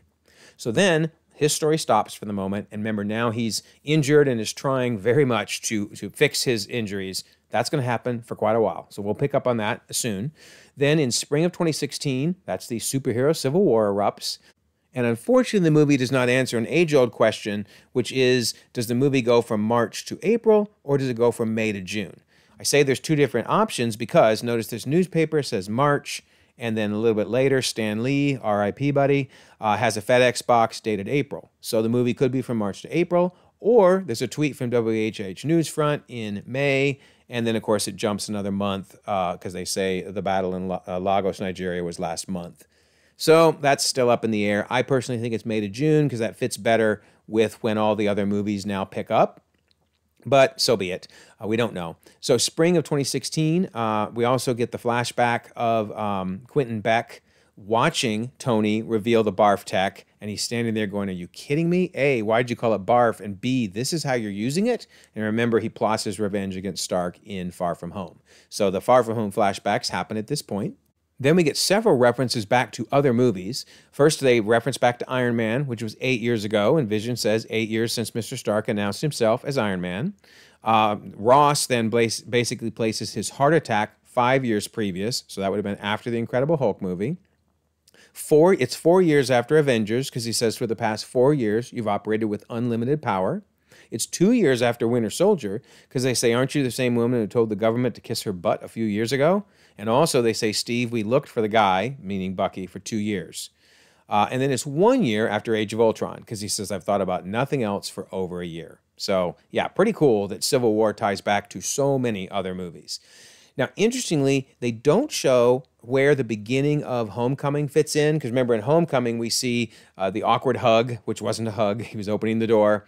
And then Peter getting home and then turning on his little device and learning about his spider signal.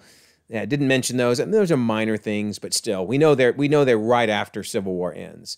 Also, they do mention this. This was really helpful. Right after Civil War ends, Bucky is taken for therapy in Wakanda. In fact, this is even before everyone was rescued off the raft. So Steve takes care of Bucky first before getting people out of prison. That's interesting. So we go straight then into the Black Widow movie, spring to summer, notice they say, of 2016, when Natasha battles Dreykov. And we know it's 21 years after 1995. Then, as soon as the Black Widow movie is over, we jump to the Black Panther movie when T'Challa battles Killmonger. And we know that that's only a week after Civil War because they're talking about it at the United Nations a week ago, his father died. So this is all, stuff is really tight. Then they tell us this is when T'Challa addresses the United Nations. So we now know that that is very soon after the Black Panther movie. Then, 2 weeks after the Black Widow movie ends, now it's time to go rescue everyone off the raft. So, yeah, they were on there for a good couple weeks. Anyway, wild. And notice Black Widow saying, I'm going to go break a few of them out of prison. And, of course, Tony gets the call from Ross that there's been a breach at the raft prison. All right, so then we move to fall of 2016, where the main part of Homecoming takes place, Spider-Man battling the Vulture. And we get that it's 2 months after Civil War, and they pretty well tell us that it is September, in fact, September 14th. Well, they sort of tell us that because there's another poster that says October. And oh, you know who's going to talk about that, right? Yep, Miss Minutes jumps in and says, howdy, maybe you all noticed a poster for the academic decathlon hanging in Midtown School that says Washington, D.C. event is in October, while another poster in Peter Parker's bedroom says it's in September. I'm going to ask someone about this, but everyone's on their pie break at the moment. Their pie break. Epic. But yeah, that was clearly a mistake. But that's not the only one. Oh yeah, remember, we have the 8 years later, and she doesn't have much to say on this. Hi again. Adrian Toombs says the Battle of New York was 8 years ago, but that event was only 4 years prior. This one's a real head scratcher for us. I reckon an analyst misplaced the case file. Oh, but that's not it. Then she points out that Aaron Davis is said to be 33, but notice she says Peter Parker asked the Karen AI to run a facial recognition scan on the buyer he saw on the bridge during Liz's party. Karen identifies Aaron Davis as age 33, but calls up a file that says his birthday is April 19th of 1984, which would make him only 32. With data entry, you never can tell which input was right. Then she points out, this is the fourth error in the movie. 4. Anyway, she points out, hiya, was that Tony Stark's Mark XLII suit on the cargo plane headed for the Avengers compound? That's mighty strange considering Tony blew it up while fighting Aldrich Killian. If he rebuilt it, that plane crash just means he'll have to build it again. Golly. Ouch. 4 errors in Homecoming. Goodness gracious. Anyway, they do get this right, though, because Iron Man is now in 2008, so the fact that he says, I've been carrying this ring since 2008 works perfectly. Then we get the end credit scene of Toombs protecting Peter's identity, so that's cool. Then we finally get now back to Doctor Strange. So basically, from February all the way to fall of 2016, February to fall, he's searching for answers and spending all his money. I mean, I knew it was a while, but I thought this was really interesting insight into the movie. So yeah, months and months he does. So finally then he goes to Kamar-Taj and trains in the mystic arts. The Ancient One dies in, I'm assuming, early 2017, but they just say 2017. And then in 2017, Doctor Strange battles Dormammu. All right, this all fits really well because during the time heist, when they go back to 2012, the Ancient One basically says you're about 5 years too early to seeing Doctor Strange. Well, that works well because that was May of 2012, and this is kind of like, January, February of 2017. So that works perfectly. All right, they do not have when this end credit scene happens. I'm kind of bummed. I was really wanting to know when Mordo started searching for, the Too Many Sorcerers. He does say, I've been away for many months now, and I've had a revelation. So we know it's well into 2017. But then, of course, he says the infamous Too Many Sorcerers. So really, really interesting they didn't have this one. So then we get to the second part of Thor and Jane's dating montage, i.e. the breakup. And granted, the book, again, just says it's from 2013 to 2017 that all this happens. But I think there's a natural break here because Thor's now been off looking for the stones. He comes back, and their relationship has fallen apart, as you can tell from the images. He finally gets the note in March of 2017, and that works perfectly. Then in October of 2025, he will say that it was 8 years, 7 months, and 6 days ago that they broke up. It works well because he's gone during Civil War, which is in spring of 2016. Do you know where Thor and Banner are right now, says Ross. So that's perfect. And also Doctor Strange in the fall of 2017, when Ragnarok happens, he couldn't even get a hold of Thor. He says, I guess you don't have a phone, right? No, it's funny because we do see he had a phone at one point when Nick Fury called him, but clearly by now he's ditched the phone when he went searching for the stones. All right, so finally now we get to Ragnarok, which again has that Doctor Strange appearance, Thor fighting Hulk, and of course the Revengers teaming up, and that's in fall of 2017 when they fight Hela. Then also in fall of 2017, to me this works really good if they broke up in March because here in the fall is when someone's reminding him, hey, sorry Jane dumped you. So it kind of puts the breakup and then the dumpage comment being relatively close to each other. Then we also get the reference to Age of Ultron being 2 years ago, which that works perfectly. And we get another reference to it being 2 years ago. Maybe the fact that I was trapped for 2 years as the Hulk. So that's perfect because that was 2 years ago. And then we get the timeline book telling us when the Grandmaster declares it's a tie. So the post-credit scene to Ragnarok. Then we move to spring of 2018 for Ant-Man fighting the Ghost and, of course, rescuing Janet from the Quantum Realm. So the Ant-Man and the Wasp movie. And it's been said that Scott's been on home detention for 2 years, provided he served 2 years under house arrest. So that works in spring of 2018. And of course, Scott's saying, are my 2 years up already? So clearly it's been the full 2 years. Then his laptop gives us a date, I think, of 4/30/2018. If we zoom in, I don't know. Can you read that? But that would fit with spring of 2018. So that's good. Now, I wish the timeline book, I really wish they had mentioned when this post-credit scene from Age of Ultron happens, where Thanos says, it's time to do it myself, right? I think it's right before Infinity War. I just don't like it any earlier than that. So that's where I'm putting it. But yeah, I really wish they would tell us officially when it happened, because this would mean he now immediately goes searching for the Power Stone and seizes it from Xandar in the scene that supposedly was filmed, but then deleted. So I hope we get to see that sometime.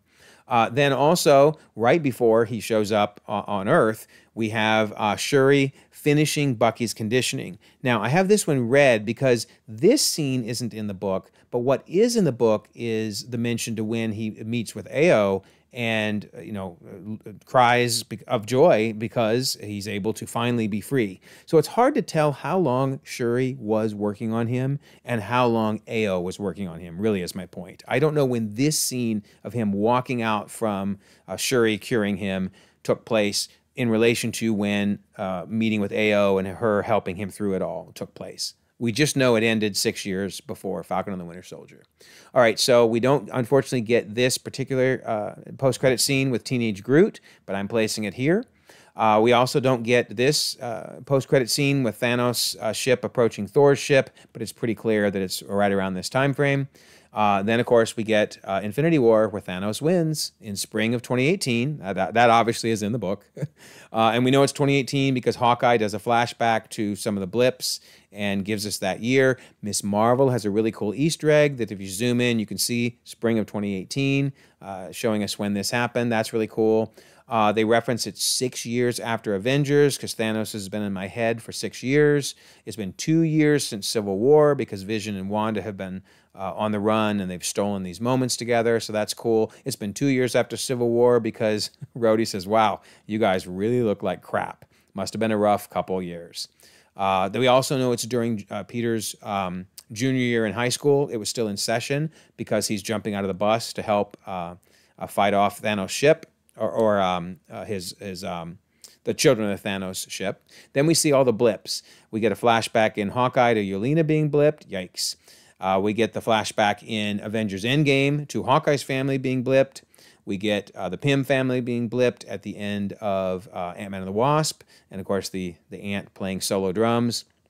And, of course, we get in Far From Home the band being blipped. And, and of course we get Fury and Hill being blipped at the end of Infinity War. So in addition to all the blipping in the actual Infinity War movie, we get all of these post-credit scenes and other flashbacks, which is really cool. Then, of course, Captain Marvel arrives. The book says that's in spring of 2018. She goes then and rescues Stark, and they kill/behead Thanos in spring of 2018. Then they tell us the things that happened during the blip. And some of them are obvious. One of them is the Stark family grows because a little Morgan is born. They don't to say when, but it's sometime between spring of 2018 and fall of 2023 that they just spend all this time together. Also, they don't give us much specifics on when Sharon became the power broker, although presumably it's soon after the blip. They just tell us that during this time frame she operated as the power broker. Now, it's interestingly, they do not have the references to Nakia leaving after finding out she's pregnant. Ramonda says it's been 6 years since you left us, but they don't tell us when that is. Likewise, when she's talking to Okoye, she says after Thanos' attack, when you left without saying a word, it hurt. And Nakia says, well, when he was taken away from me, referring, of course, to Chadwick Boseman's Black Panther, R.I.P. Chadwick, I just felt that I had to step away. So it seems that it's right after Thanos' attack, so therefore a fall of 2018. But I was really surprised, honestly, that they didn't hammer this down, because this was a big question a lot of us had. Then we know that it tells us in late 2019, that's when, after 18 months in Mexico, Smart Hulk arrives because he's able to combine the two personalities. We know in 2020, that's when Maria Rambeau passes from cancer because they give us that date. And I will point out that in the Marvels, it's not a spoiler, but they show us this scene, which is really cool, where we find out that Carol actually did come back to visit her. So yeah, she passed away in 2020. Once again, they give us a wide range when they tell us between spring of 2018 and fall of 2023, that's when Ronan had his rampage. And we do know that somewhere in there, they don't tell us exactly where, but Ronan kills Maya's dad. We get a rough idea because when he's talking to Kazi, he says, look, you've been working under William Lopez as a lieutenant for what, 4 years? And now under Maya for a few more years. So that seems to place it near the end of the blip period, maybe 2022 timeframe or something. But anyway, they don't give us any more specifics, just that he's been Ronin this whole time. And of course, we learned this is the first time there's been a potential sighting of Ronin in years on the newscast. So my guess is he hasn't been in America for a while, and he was kind of undercover as Ronin overseas, killing people. Now, this was the biggest surprise. Mark Spector is saved by Khonshu and becomes Moon Knight in 2022. Did not see that coming, mainly because Layla in the series says it's been 10 years since she's been to Egypt. And of course, she's in Egypt when Mark becomes Moon Knight. So I'm not sure what to make of this. That one really seemed out of left field to me, but that's what they've said. We'll see if they alter that, or maybe they just retcon this line a bit. So Miss Minutes does point out, hey there, darling, if you're still trying to find out who blipped or not, sometimes you can find clues in the most mundane details. And if you look closely, Mark Spector had a passport issued on December 14th of 2018. This points to his post-military and questionable operations during the chaos of the blip. So Miss Minutes is basically saying his passport is more important than Layla's line. Okay. I mean, I'm fine either way, and this makes him obviously not have been a Moon Knight for very long. So that's interesting, because the series, of course, happens in 2025, which we'll get to soon. All right, so then they also mention how from spring of 2018 to fall of 2023, Thor, gives up his leadership in New Asgard and becomes Bro Thor. Now, I just want to quickly mention the fallout from the snap. To show how bad it was during these 5 years. So this is the end of Infinity War, when we're seeing a helicopter smash into the wall. So I think there was a ton of unintentional deaths, because obviously if you were in that helicopter and weren't blipped, you're dead. There might have been people in airplanes where the pilot blipped, or in cars where the driver blipped, getting surgery, maybe in a train, maybe on a bus. I just think there was a lot of unintentional deaths. And some people have said, well, Thanos would have made sure that didn't happen. But remember, he said he made it random. And if it's random, you may lose the pilot to an airplane. I also think the medical industry was really hurt. I think the scientific community was hurt, the energy industry, the food industry. So it was a really rough 5 years. And we see that, right? This is in Endgame now. We've moved to 2023, and look at how bad that is. Look at all the boats docked in around the Statue of Liberty, and the cars left abandoned. And it's craziness. At this point, Steve Rogers says, hey, I saw a pod of whales. And Black Widow says, in the Hudson? And he's like, well, there's fewer ships. So there were literally whales in the Hudson, because there were so few ships. So yeah, it was bad. It was definitely bad during that period of time. Just something to keep in mind. Oh, and I love this. Torres says, basically the Flag Smashers, think the world was better during the blip. Trust me, it wasn't. So yeah, I wish there were more stories during the blip period. I think it's a fascinating time, but I guess we won't get them at this point. All right, so then we have the rest of Endgame. So the Endgame started with Thanos being killed at such in 2018, and then of course it jumps 5 years forward, and now we get the time heist and the final battle against Thanos, and of course I Am Iron Man as Tony Stark does the ultimate sacrifice. So during the craziness, Loki escapes.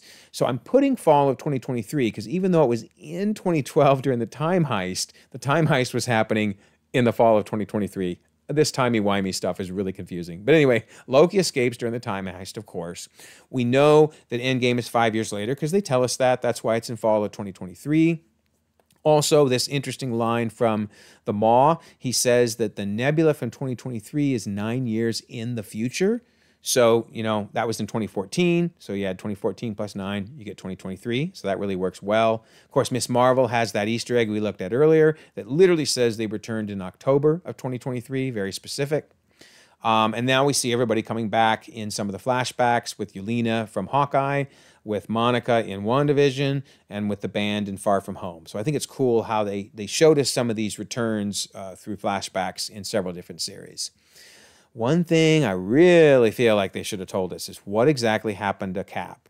Now, they tell us he went back to the 40s. Okay, that's helpful. And, of course, he eventually returns to fall of 2023. But notice all they say is rather than return to his own time, he rejoins Peggy Carter in the distant past. Okay, is it the distant past of a branch? Or is it the actual distant past? I guess we still don't know. And even the shield, I cannot figure out where he got the shield. I mean, there's ideas. We could all brainstorm ideas. But my point is I wanted them to tell us. And notice on the right, it just simply says, after Thanos is defeated by the Avengers, a now elderly Steve decides to pass his shield. Remember, his shield was destroyed in Endgame, so somehow he gets a different shield. Anyway, I would love for them to tell us how it happened, but not today. Not today, clearly. All right, so then we go to the Loki series. So Loki season 1, of course, had all the crazy variants, and then Loki and Sylvie approaching He Who Remains, who decides he's tired, and so Sylvie kills him.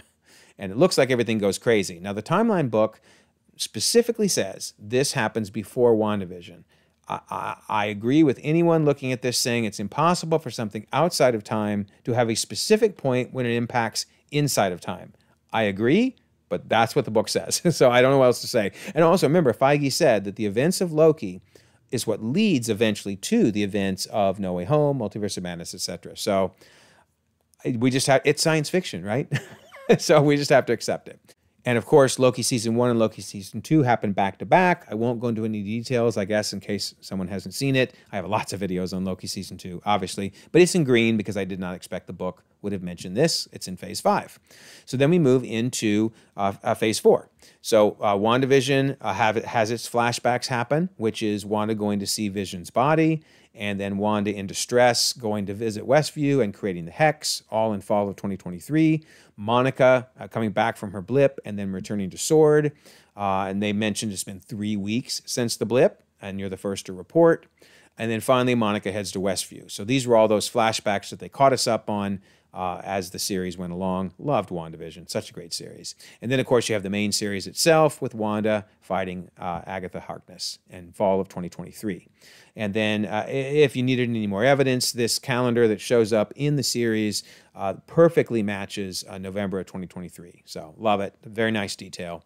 Then we have another little Miss Minutes appearance because Jimmy Woo says that Wanda was born in Sokovia in 1989. Okay, great. But then they bring up a computer display, which it's very blurry, but if you look in the upper right-hand corner, that is 1988. So Miss Minutes says, howdy. In a briefing to the security team, FBI agent Jimmy Woo says Wanda and her brother Pietro were born in Sokovia in 1989. But the classified Sword file he shows them cites her birth as 1988. Heavens to Betsy, which is right. It's hard to know for sure because so many records were destroyed during Sokovia's conflicts. But that's just me speculating. We'll dive a little deeper to see what we can find. No, you're not going to dive a little deeper. You never answer it. Darn you, Miss Minutes. Stop teasing us. Give us answers. Anyway, then they tell us the post-credit scenes happen right after that. In fall of 2023, Monica gets a message from an old friend, and they do canonize that Wanda immediately begins studying the Darkhold. So that means she literally was looking at this copy of the Darkhold for a full year. So if there's any doubt that that would have taken over her and made her a total mess in Multiverse of Madness, this really codifies it here. Then we move to Shang-Chi in the spring of 2024 when he battles his father, Wen Wu. And you can see there, Trevor, of course, appears, and Wong. Great movie, awesome Phase 4 movie. Now, it's in spring because the passage to Ta Lo opens during Qingming. Notice they say that it only opens once a year on Qingming. Now, Qingming, in particular, always happens on April 4th and 5th. It's not based on a lunar calendar, but instead it happens on the same day every year. So they were smart to place it in spring of 2024. If you remember the Disney Plus timeline, this was the only thing they got wrong, but then they fixed it. So that's great. There's some other hints in the movie. The calendar has a 4 and spring flowers to make it look like spring of 2024. You have Spring's Top Talent as a magazine article. There's a piece of mail that's a few months old, and it's post-dated 12/4, so that would fit in spring. And then this is interesting.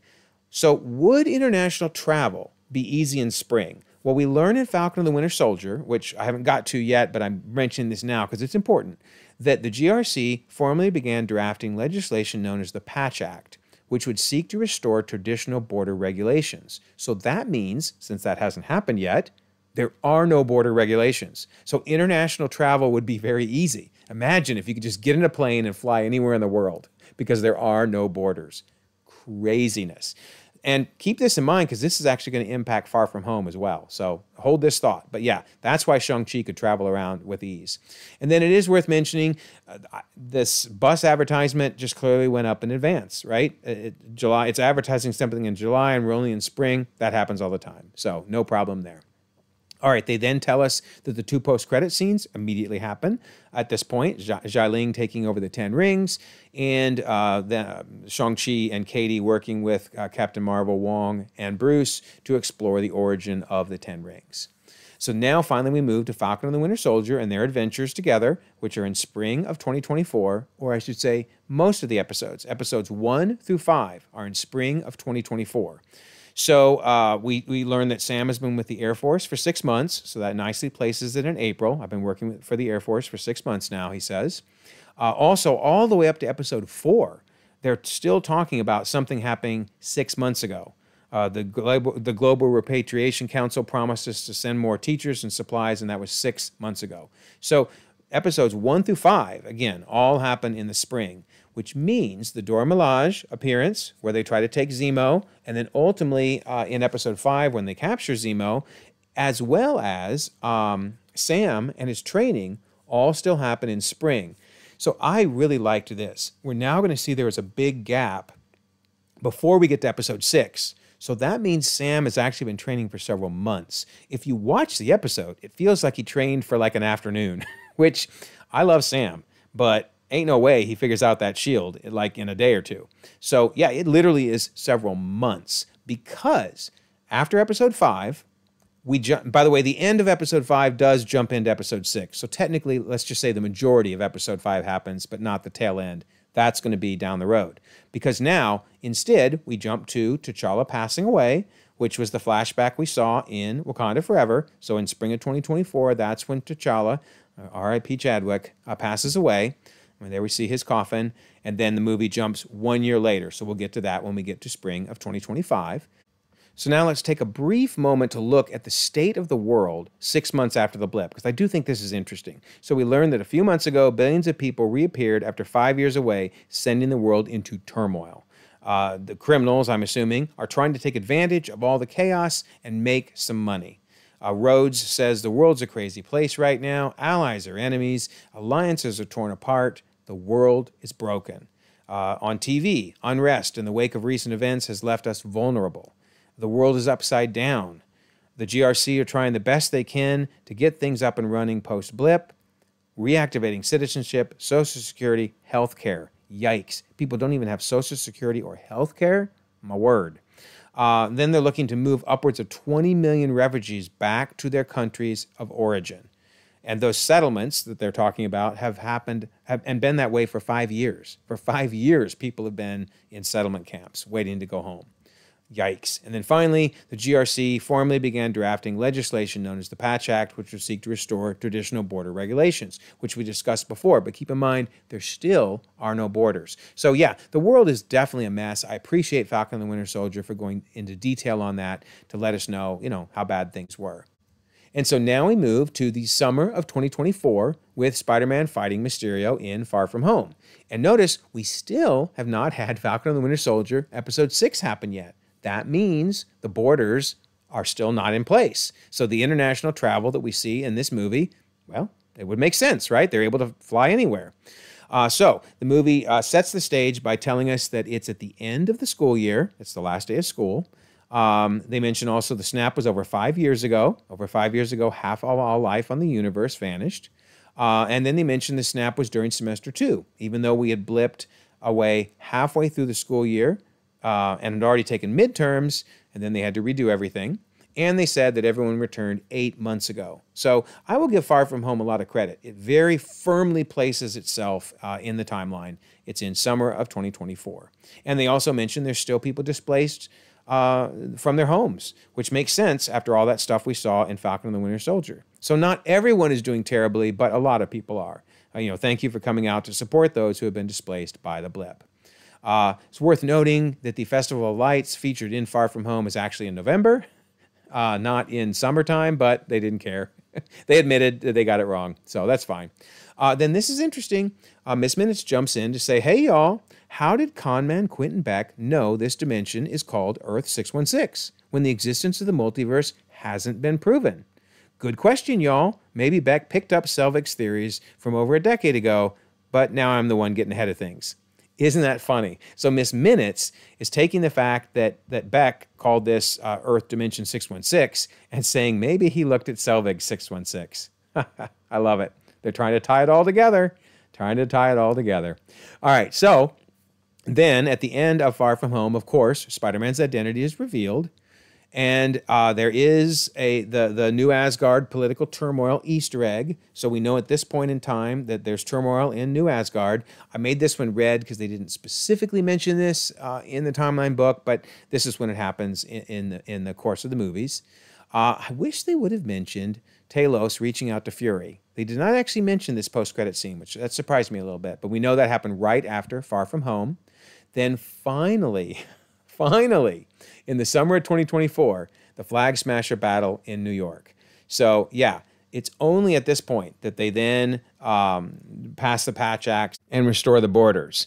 But also, it is interesting to note, I've always wondered, why didn't Spider-Man come and help Sam and U.S. Agent, etc. in the battle? Well, now we know. His identity had just been outed, and he was pretty much staying out of the public eye, probably hiding in his apartment, if I remember right. So, yeah, it totally makes sense how they align these things together, that this final battle in New York happened after Peter's identity had been revealed.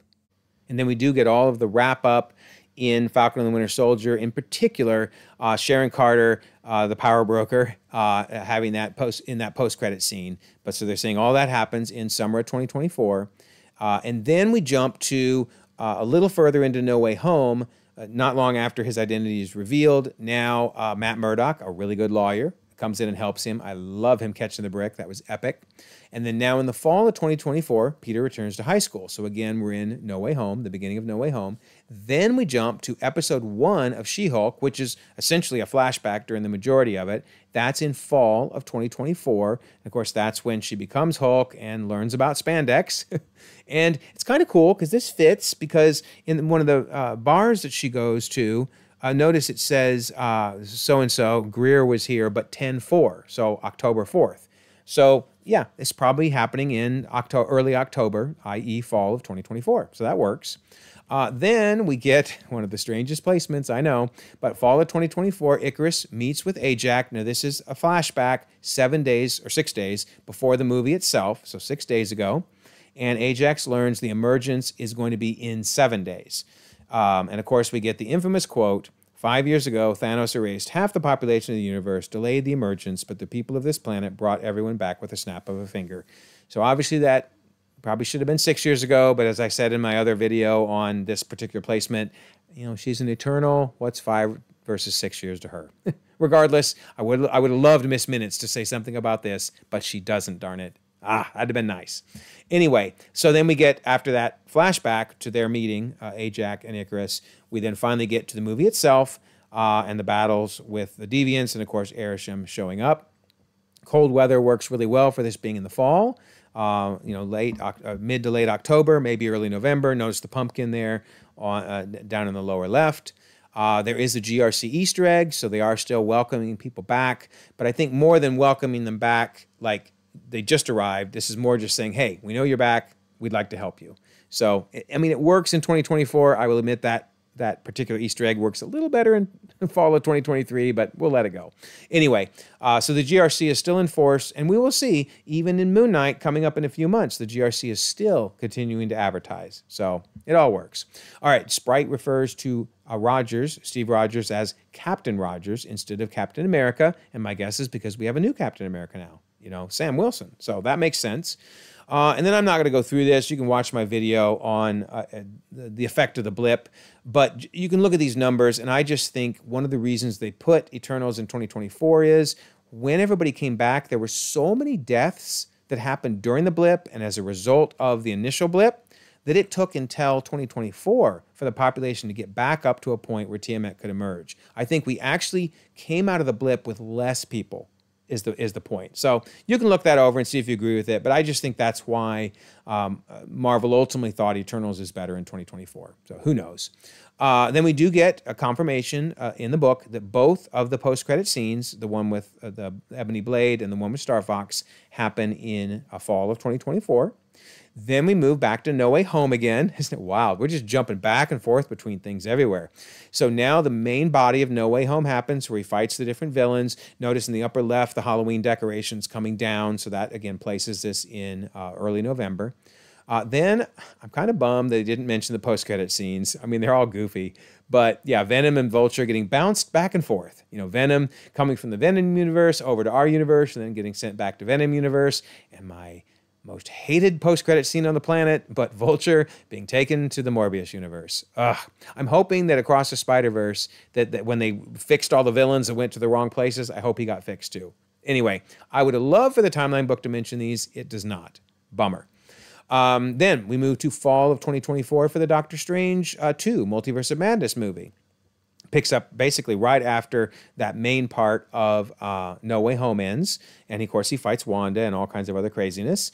His watch, actually, which is still working, it may be cracked, but it's actually still working, shows a November month. So that works perfectly.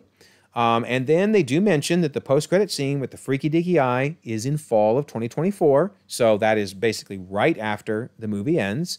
So I can't wait for them to pick up on this. I know they're going to do another Doctor Strange movie. But yeah, is it going to pick up right after this point, or is he gone for a couple years? I don't know. But anyway, the post-credit scene is right after the movie. They don't tell us when Pizza Papa stops hitting himself. I want to know, darn it. So I'm guessing it's right around this time. The movie implies that. And then we go back to No Way Home again. So No Way Home was split up all over the place as Peter swings over Rockefeller Center. And then we jump to Hawkeye. Of course, Hawkeye comes to visit New York, sees the musical. Then we finally get the post-credit scene from Black Widow, where Yelena is recruited, and then she shows up in Hawkeye. And then we get the big finale, as well as some other great scenes. And so, yeah, it's just a fun series. I'm looking forward to watching it again this Christmas. And then we know it is 2024 because the holiday party is listed on her wall, on Kate's wall, as being December 24th of 2024. So that's cool. And she won a fencing tournament in 2024. So very nice. All right. So they don't actually tell us specifically when this happens, although we can derive it pretty easily. But I do believe it's in 2025, early 2025, when Mark avoids his mother's Shiva when she dies. And then he goes, he loses it and Steven takes over. Because Mark says, this is it, Mom's death and Shiva 2 months ago. So this is just a few months before the series itself, probably in February of 2025. Also, Layla says, I've been texting and calling you for months. So this flashback fits here, but, again, wasn't in the Timeline book specifically. So we've got that happening.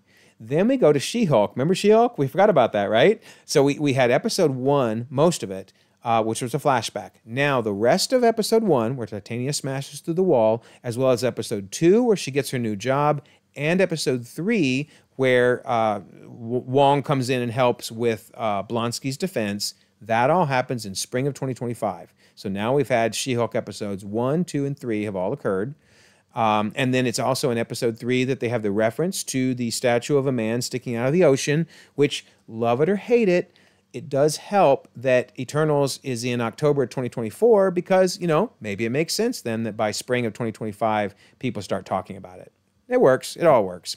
And then it's just worth mentioning really quickly, summarizing, because I know this has come up many times, it's confusing, this whole situation with Blonsky, the video, Hulk, etc. So Hulk got his injury, of his arm in fall of 2023. We see the cage fight in spring of 2024.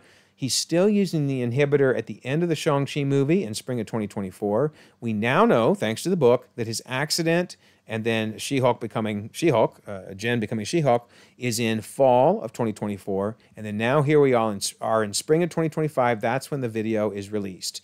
And, my theory all along has been that it was an illegal fight club. The dude took a legal video, kept it on his phone, and then finally a year later, when Blonsky was in the news, he's like, I can sell this to the press. Rock on. We do get Wong showing up, making the reference to the No Way Home spell. It is weird when he says, I know what you're thinking, and I'm not erasing anyone's memories since he didn't do the memory spell.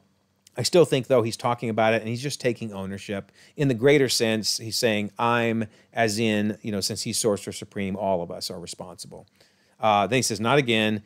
Yeah, it's very messy, believe me. Then it's kind of funny because we see the phone that says that he went from librarian to Sorcerer Supreme. And that's kind of cool because if you look at his outfit chronology, it really fits. The way the timeline book has put things together with Doctor Strange, then Infinity War, then Shang-Chi, No Way Home, and then finally in Multiverse of Madness, he switches because he's become Sorcerer Supreme, and then his appearance in She-Hulk. And I have to say, upper left-hand corner, Doctor Strange, he looks like he's Ned's dad. Ned from the Spider-Man movies, right? And remember, Ned uses the sling ring. Maybe Wong is Ned's long-lost dad. Who knows? Anyway, so then we move to spring of 2025 with Moon Knight when he battles Harrow. And the reason this is placed in spring of 2025 is evidenced because he goes in to complain about the exhibit. Says, hey, you got 7 gods here, and there's 9 in the Ennead. Well, if he complains about that, he would do it when the exhibit starts. And notice it starts in April 22nd. So spring of 2025 works perfect. So yeah, that kind of places it. And then remember I mentioned GRC still advertising. So granted, the Eternals Easter egg was a little weird, but nonetheless, here they are a year and a half later, still advertising for the GRC. And then also we see a lot of spring flowers and blooms, so that works perfectly with the spring placement. And then they do canonize that the post-credit scene happens right afterwards, so there's no delay, and it's in spring of 2025 that Jake certainly seems to kill Harrow. Then, from Love and Thunder, we get a flashback to Jane taking her final blood test, notice dated April 30th, and then ultimately she heads to New Asgard. So that takes place in the timeline right now, which also means from this point forward, she is the Mighty Thor. That's going to be important for a She-Hulk reference coming up. So yeah, she is Mighty Thor after she takes this blood test and heads to New Asgard. Then we jump to Wakanda Forever, where Wakanda and many more all battle Namor. Ironheart also helps with the battle. That's in spring of 2025. And then, we get appearances from Ross and Val, Riri Williams, etc. And there is a deleted scene that basically has an early May date. Notice that date down there, which helps place, again, this in May. And, of course, the movie kicks off 1 year after the death of T'Challa, which was in spring of 2024. Then the post-credit scene is shown to be happening basically right after the movie ends, which isn't surprising. But remember, Shuri meets Toussaint. And Nakia says we agreed it was better for him to grow up here away from the pressure of the throne. So that fits in perfectly. But he didn't want us to go to the funeral. So they stayed here. Also in Wakanda Forever, we got the Easter egg about Scott Lang's book tour. So we know he's doing his book tour in spring of 2025. And we also get the Easter egg about New Asgard. We've gotten several so far about New Asgard. So they were in political turmoil earlier. Now they're signing a trade pact with Ritson. So we know Ritson's also president at this point, and that's, again, in spring of 2025. All right, now we move to episode 4 of She-Hulk. And this is the one where they fight Donnie Blaze and Wong helps, which is awesome. And this is in spring of 2025. And they don't mention it, and I'm only mad because I love this post-credit scene. One of my favorite of all time, which is Wong hanging out with Madison. But obviously it happens at the same time as the episode itself. And this is kind of cool. This really works well. So it's in spring, right? Well, this dude's saying my movie just premiered at Sundance, which is in late January. So that's perfect that this would be in spring. Also in this episode, she's planning for her summer interviews and summer associate outings. So yeah, this is perfect in spring. It's after January and it's before summer. So love it. That's episode 4. Then we jump to finally the rest of She-Hulk, episodes 5 through 9. So, and that's in summer of 2025. So she battles Titania over the trademarks. Never a good time for a wedding, right? She ends up having to go to the wedding. It's a spur-of-the-moment wedding, by the way, obviously. She visits Blonsky's retreat and has a relaxing time there. Her blood is stolen. This is important because I always wondered when she rewrote some of the plot how much she rewrote. She did not rewrite this. So either she probably didn't know what happened, to be honest, which is pretty wild. But anyway, so they do steal her blood because I think that is going to come into play in Captain America 4. So that's very helpful to know. Then she meets up with Daredevil, and then now we're all the way to episode 8. Now, the end of episode 8 is when she goes to that awards banquet and goes nuts when they reveal all the sensitive information about her. And then we move to episode 9, of course, with the Hulk King and all that craziness. This is so funny.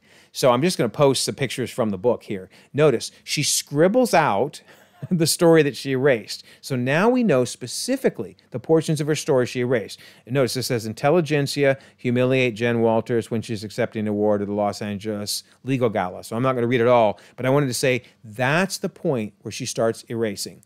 Everywhere from there forward. And then this is funny, she does an arrow pointing down to go, this is my story. And notice it's handwritten by her. Even the description of the picture, Jennifer Walters seizes control of her own narrative. That is awesome. So, very helpful to know. Basically, the end of episode 8, the tail end of it, and everything in episode 9 up to when she goes to see Kevin, that's what she nuked and made go away. So then it's also worth noting the Rogers, the musical, how it shows up all over the place. In Hawkeye, in Multiverse of Madness, No Way Home, and then finally in the lower right in She-Hulk. I love that. We also know that the finale, episode 8 and episode 9, are happening in the summer of 2025 because we get this date of 8/16. That helps place it, mid-August timeframe. That's cool. And I alluded to this earlier, but because Jane Foster is indeed in New Asgard now and probably is getting some fame and recognition, that allows goofballs like this dude to call her Lady Thor in his derogatory fashion. But the reference makes sense, so that's really cool. All right, they don't actually mention when the post-credit scene happens with Blonsky, but it is worth noting, I really like it being in 2025, in fact, summer of 2025, because that gives time for poor Kamar-Taj to have been fixed up a bit because it got decimated by Wanda. So anyway, I suspect this happened soon after the end of episode 9, but they don't tell us, so I'm just going with summer for now. Then we move to fall of 2025, which is Miss Marvel, battling, of course, the Clandestines. Worst villains ever, but I love the series, love Miss Marvel. And then also, this is now the point when Kamala's bangle takes her back to 1947. So again, she was summoned backwards, as we saw earlier, into time. I thought that was really cool. And also, I had forgotten about this, but her bangle opens the rift in space. Again, I don't want to give any spoilers away for Miss Marvel or for The Marvels if you haven't seen it yet, but let's just say that it makes all the more sense now that the bangles can open up rifts between dimensions. I'll just leave it at that. But yeah, this scene, ponder this scene if you've seen The Marvels, and if you haven't seen The Marvels, remember this scene, because those bangles are fascinating. It allowed Kamala to go back in time and allowed Kamala to open a rift in space between another dimension, the Noor dimension. Fascinating. All right. Then this is a reference to the fact that Miss Marvel happens after She-Hulk, because notice in Damage Control on their wall, if you look real close, you can see some of the villains, Titania, Mr. Immortus, or Mr. Immortal. So that's kind of cool. All right, then also it's worth noting that Miss Marvel talks about Scott Lang's podcast going on. So he's been doing his book tour, which we know now was at least in May, if not more. And he's also doing his podcast. Very famous at this point. And we know that Scott and Hope went on a vacation together around this time frame. So that's cool. We know it's in 2025 because this is one of the few times, in fact, maybe the only time that I can remember them giving us a specific date of 2025 in anything. Or 2024 for that matter. But notice the street vendor's sanitation grade is 2025. And again, second time, we get her driver's ed registration ending in 2025. So I'm not sure how they got away with it in Miss Marvel, but nowhere else do they seem allowed to actually give us a year in the shows. And then it is worth noting, of course, that the Eid celebration, and this is the second Eid in the show, but the Eid celebration should have been in June 6 to 7. But it wasn't. It was in fall because it was the beginning of Kamala's school year. So the only thing I can guess is they just wanted to include an Eid because it's culturally significant. And I did learn a lot about it. I'm glad they included it, but they didn't really care that it wasn't really happening normally in fall. Maybe the blip changed it, right? There's all kinds of reasons, and you could watch my video on Miss Marvel because I talk more about it there. All right, I thought this was interesting. Date unverified. Gore takes his vow. I personally like it being much earlier because I like to think that maybe Gore had something to do with some of the gods' missing in Moon Knight when the Ennead met. Remember, they didn't all show up. Maybe he had something to do with Bast being busy and not helping Shuri. Who knows? Maybe not. But anyway, this is where they put it in the book. But then they also said date unverified. Very interesting. All right. But the rest of Thor Love and Thunder, they say, happens in fall of 2025. I know that a lot of people don't like the idea of Thor being with the Guardians for 2 solid years. My guess, and the book does not go into this, but my guess is he isn't with them for 2 solid years. They're getting together off and on a mission-by-mission basis. But nonetheless, they appear in the movie. Obviously, Jane gets cancer. Gore starts butchering. Valkyrie has some awesome scenes. And, of course, Gore there before Eternity at the end. So that means in fall of 2025, that's when Jane met up with Thor for the first time in years. That led to the 8 years, 7 months, and 6 days, which takes us back to the March date of the breakup, like I mentioned earlier. Jane also then gives us the 6 months ago is when she came to New Asgard, and that's why she came in April. That works perfect. When she had that diagnosis and the blood test, remember, with the 430. Then Love and Thunder jump into action. That happens at this point. And they also canonize when both of the post-credit scenes happen. I think it's really clear that the Jane Foster one needs to happen right away because she died and would go to Valhalla. It was a little unclear when the Hercules one, maybe they would have pushed it further down the timeline. Nope, they're saying it happened, fall of 2025. So, okay, great. I do think this placement works. On the left, if you look at New Asgard, that's during Endgame. It looks really bad. On the right is how it looks now. I mean, tourism has really picked up, but it probably took a while. So that's good. A couple years for it to pick up. That's all good. Thor had time to get his god bod back. That works. Darcy, her appearance in WandaVision was, a whole, 2 years ago. So there's a lot of space there for her to then show up and be with Jane during her cancer. We know that Jane's been Mighty Thor for several months, almost 6 months. I like that. And then, of course, you got good old Groot and his growth patterns. There's no figuring this guy out. I just kind of compiled it all there if you want to check it out. But yeah, he's a living tree. There's no explaining it. And by the way, lower right-hand corner, that's the post-credit to Guardians of Volume 3, and who knows when that thing's happening. So anyway, love Groot, but no figuring out his growth patterns. Then in fall of 2025, that's when Jack and Ted fight the Hunters in the Werewolf by Night Halloween special. And it's interesting, in the book, they use the color photo. Isn't that wild? So I'm not sure what that means. Maybe they're canonizing that it's actually in color. I don't know. It was just an interesting choice. And then I love this. Good old Miss Minutes making things confusing. She says, these events seem to occur in 2025, but magical influences can make stuff like this hard to pin down. Okay, what are you telling us, Miss Minutes? You're messing with us now. You're messing with us. So I'm assuming it's fall of 2025, but she kind of opens the door that it could be any time. We do know it's after Avengers team up in 2012 because they make a reference to them in the show, in the special presentation. They also mention that Ulysses Bloodstone was slain on the last full moon of the year at the end of the bloodshed. So therefore, my assumption is it's the last full moon of 2024.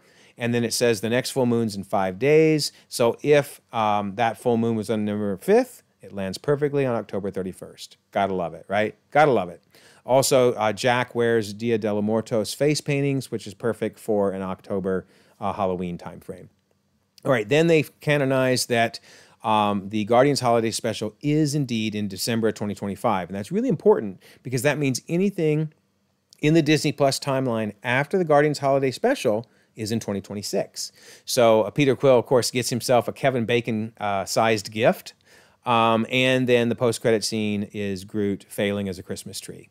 So that is the end of the timeline book. I'm going to go ahead and quickly spin through 2026 because I do think it's helpful to put all of this together. But of course, everything from here on is not timeline canon. It's just based off Disney Plus and other facts that you can find in the episodes.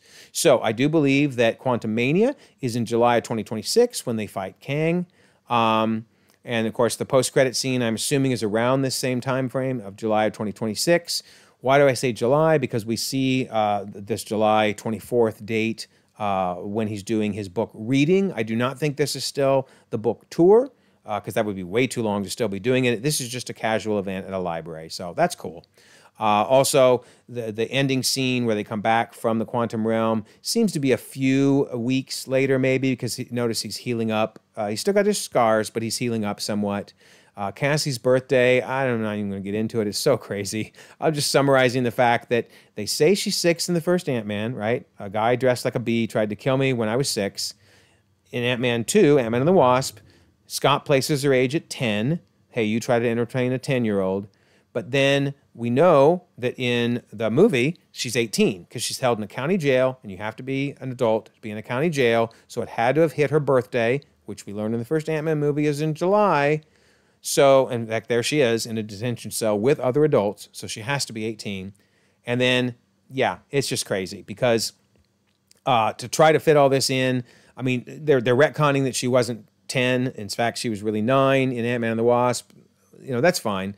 And then I'm guessing her birthday hadn't happened yet, which is why she was still 6 in the first Ant-Man movie. But all of that, I believe, this retconning was to make her 18 in 2026. So, okay, whatever. I also think it was Peyton Reed making a mistake. But nonetheless, it's canon now.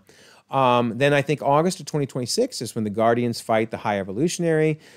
This one's really hard to place. I mean, we know it's after the holiday special, and we know that he still has not met up with Gamora because they say, yeah, he's been pretty mopey ever since Gamora died. She's not dead. She just doesn't remember anything from the last few years. So obviously they haven't reunited with Gamora yet. James Gunn does tweet and say that while he doesn't think the Guardians were with Thor for 2 years, he really hates that, but he does say there's probably a couple years between Endgame and Volume 3, so that works. But the thing that I think places it the most is when they're reading this newspaper at the end, notice it says Kevin Bacon shares all about his alien abduction, and that's referring to the holiday special, so we know it's after the holiday special, and which that's obvious, but nonetheless, they make it clear. But also in this newspaper, there's this article about bad weather won't keep public at bay, festival to continue. So we're talking St. Charles and a festival. Well, there happens to be a huge festival, 350,000 people attend it, that is every August. Okay, it's called the Festival of the Little Hills. We'll go with August then. I mean, we don't have anything else to really go off of other than we know it's after July, and this fits in August. Then we get to Secret Invasion. Oh, my. So, of course, Nick Fury fights Gravik. Well, or maybe Gaia does, as the case may be. We know it's 30 years after Captain Marvel, which was in 1995, so November 2026 would work for that. And we'll get to why it's November in a second, because he says, you know, it's down below, it started 30 years ago when the Skrulls found Earth, and Carol Danvers and Nick Fury promised to find them a new planet. So it's 30 years after Captain Marvel. We know Fury's been off-world for a few years, because that's what Talos says. You know, it's heavy down here, man. I got to go up to my space station. He's making fun of Fury, saying, you've been gone up there for years. So he has not returned to Earth after he left for the space station.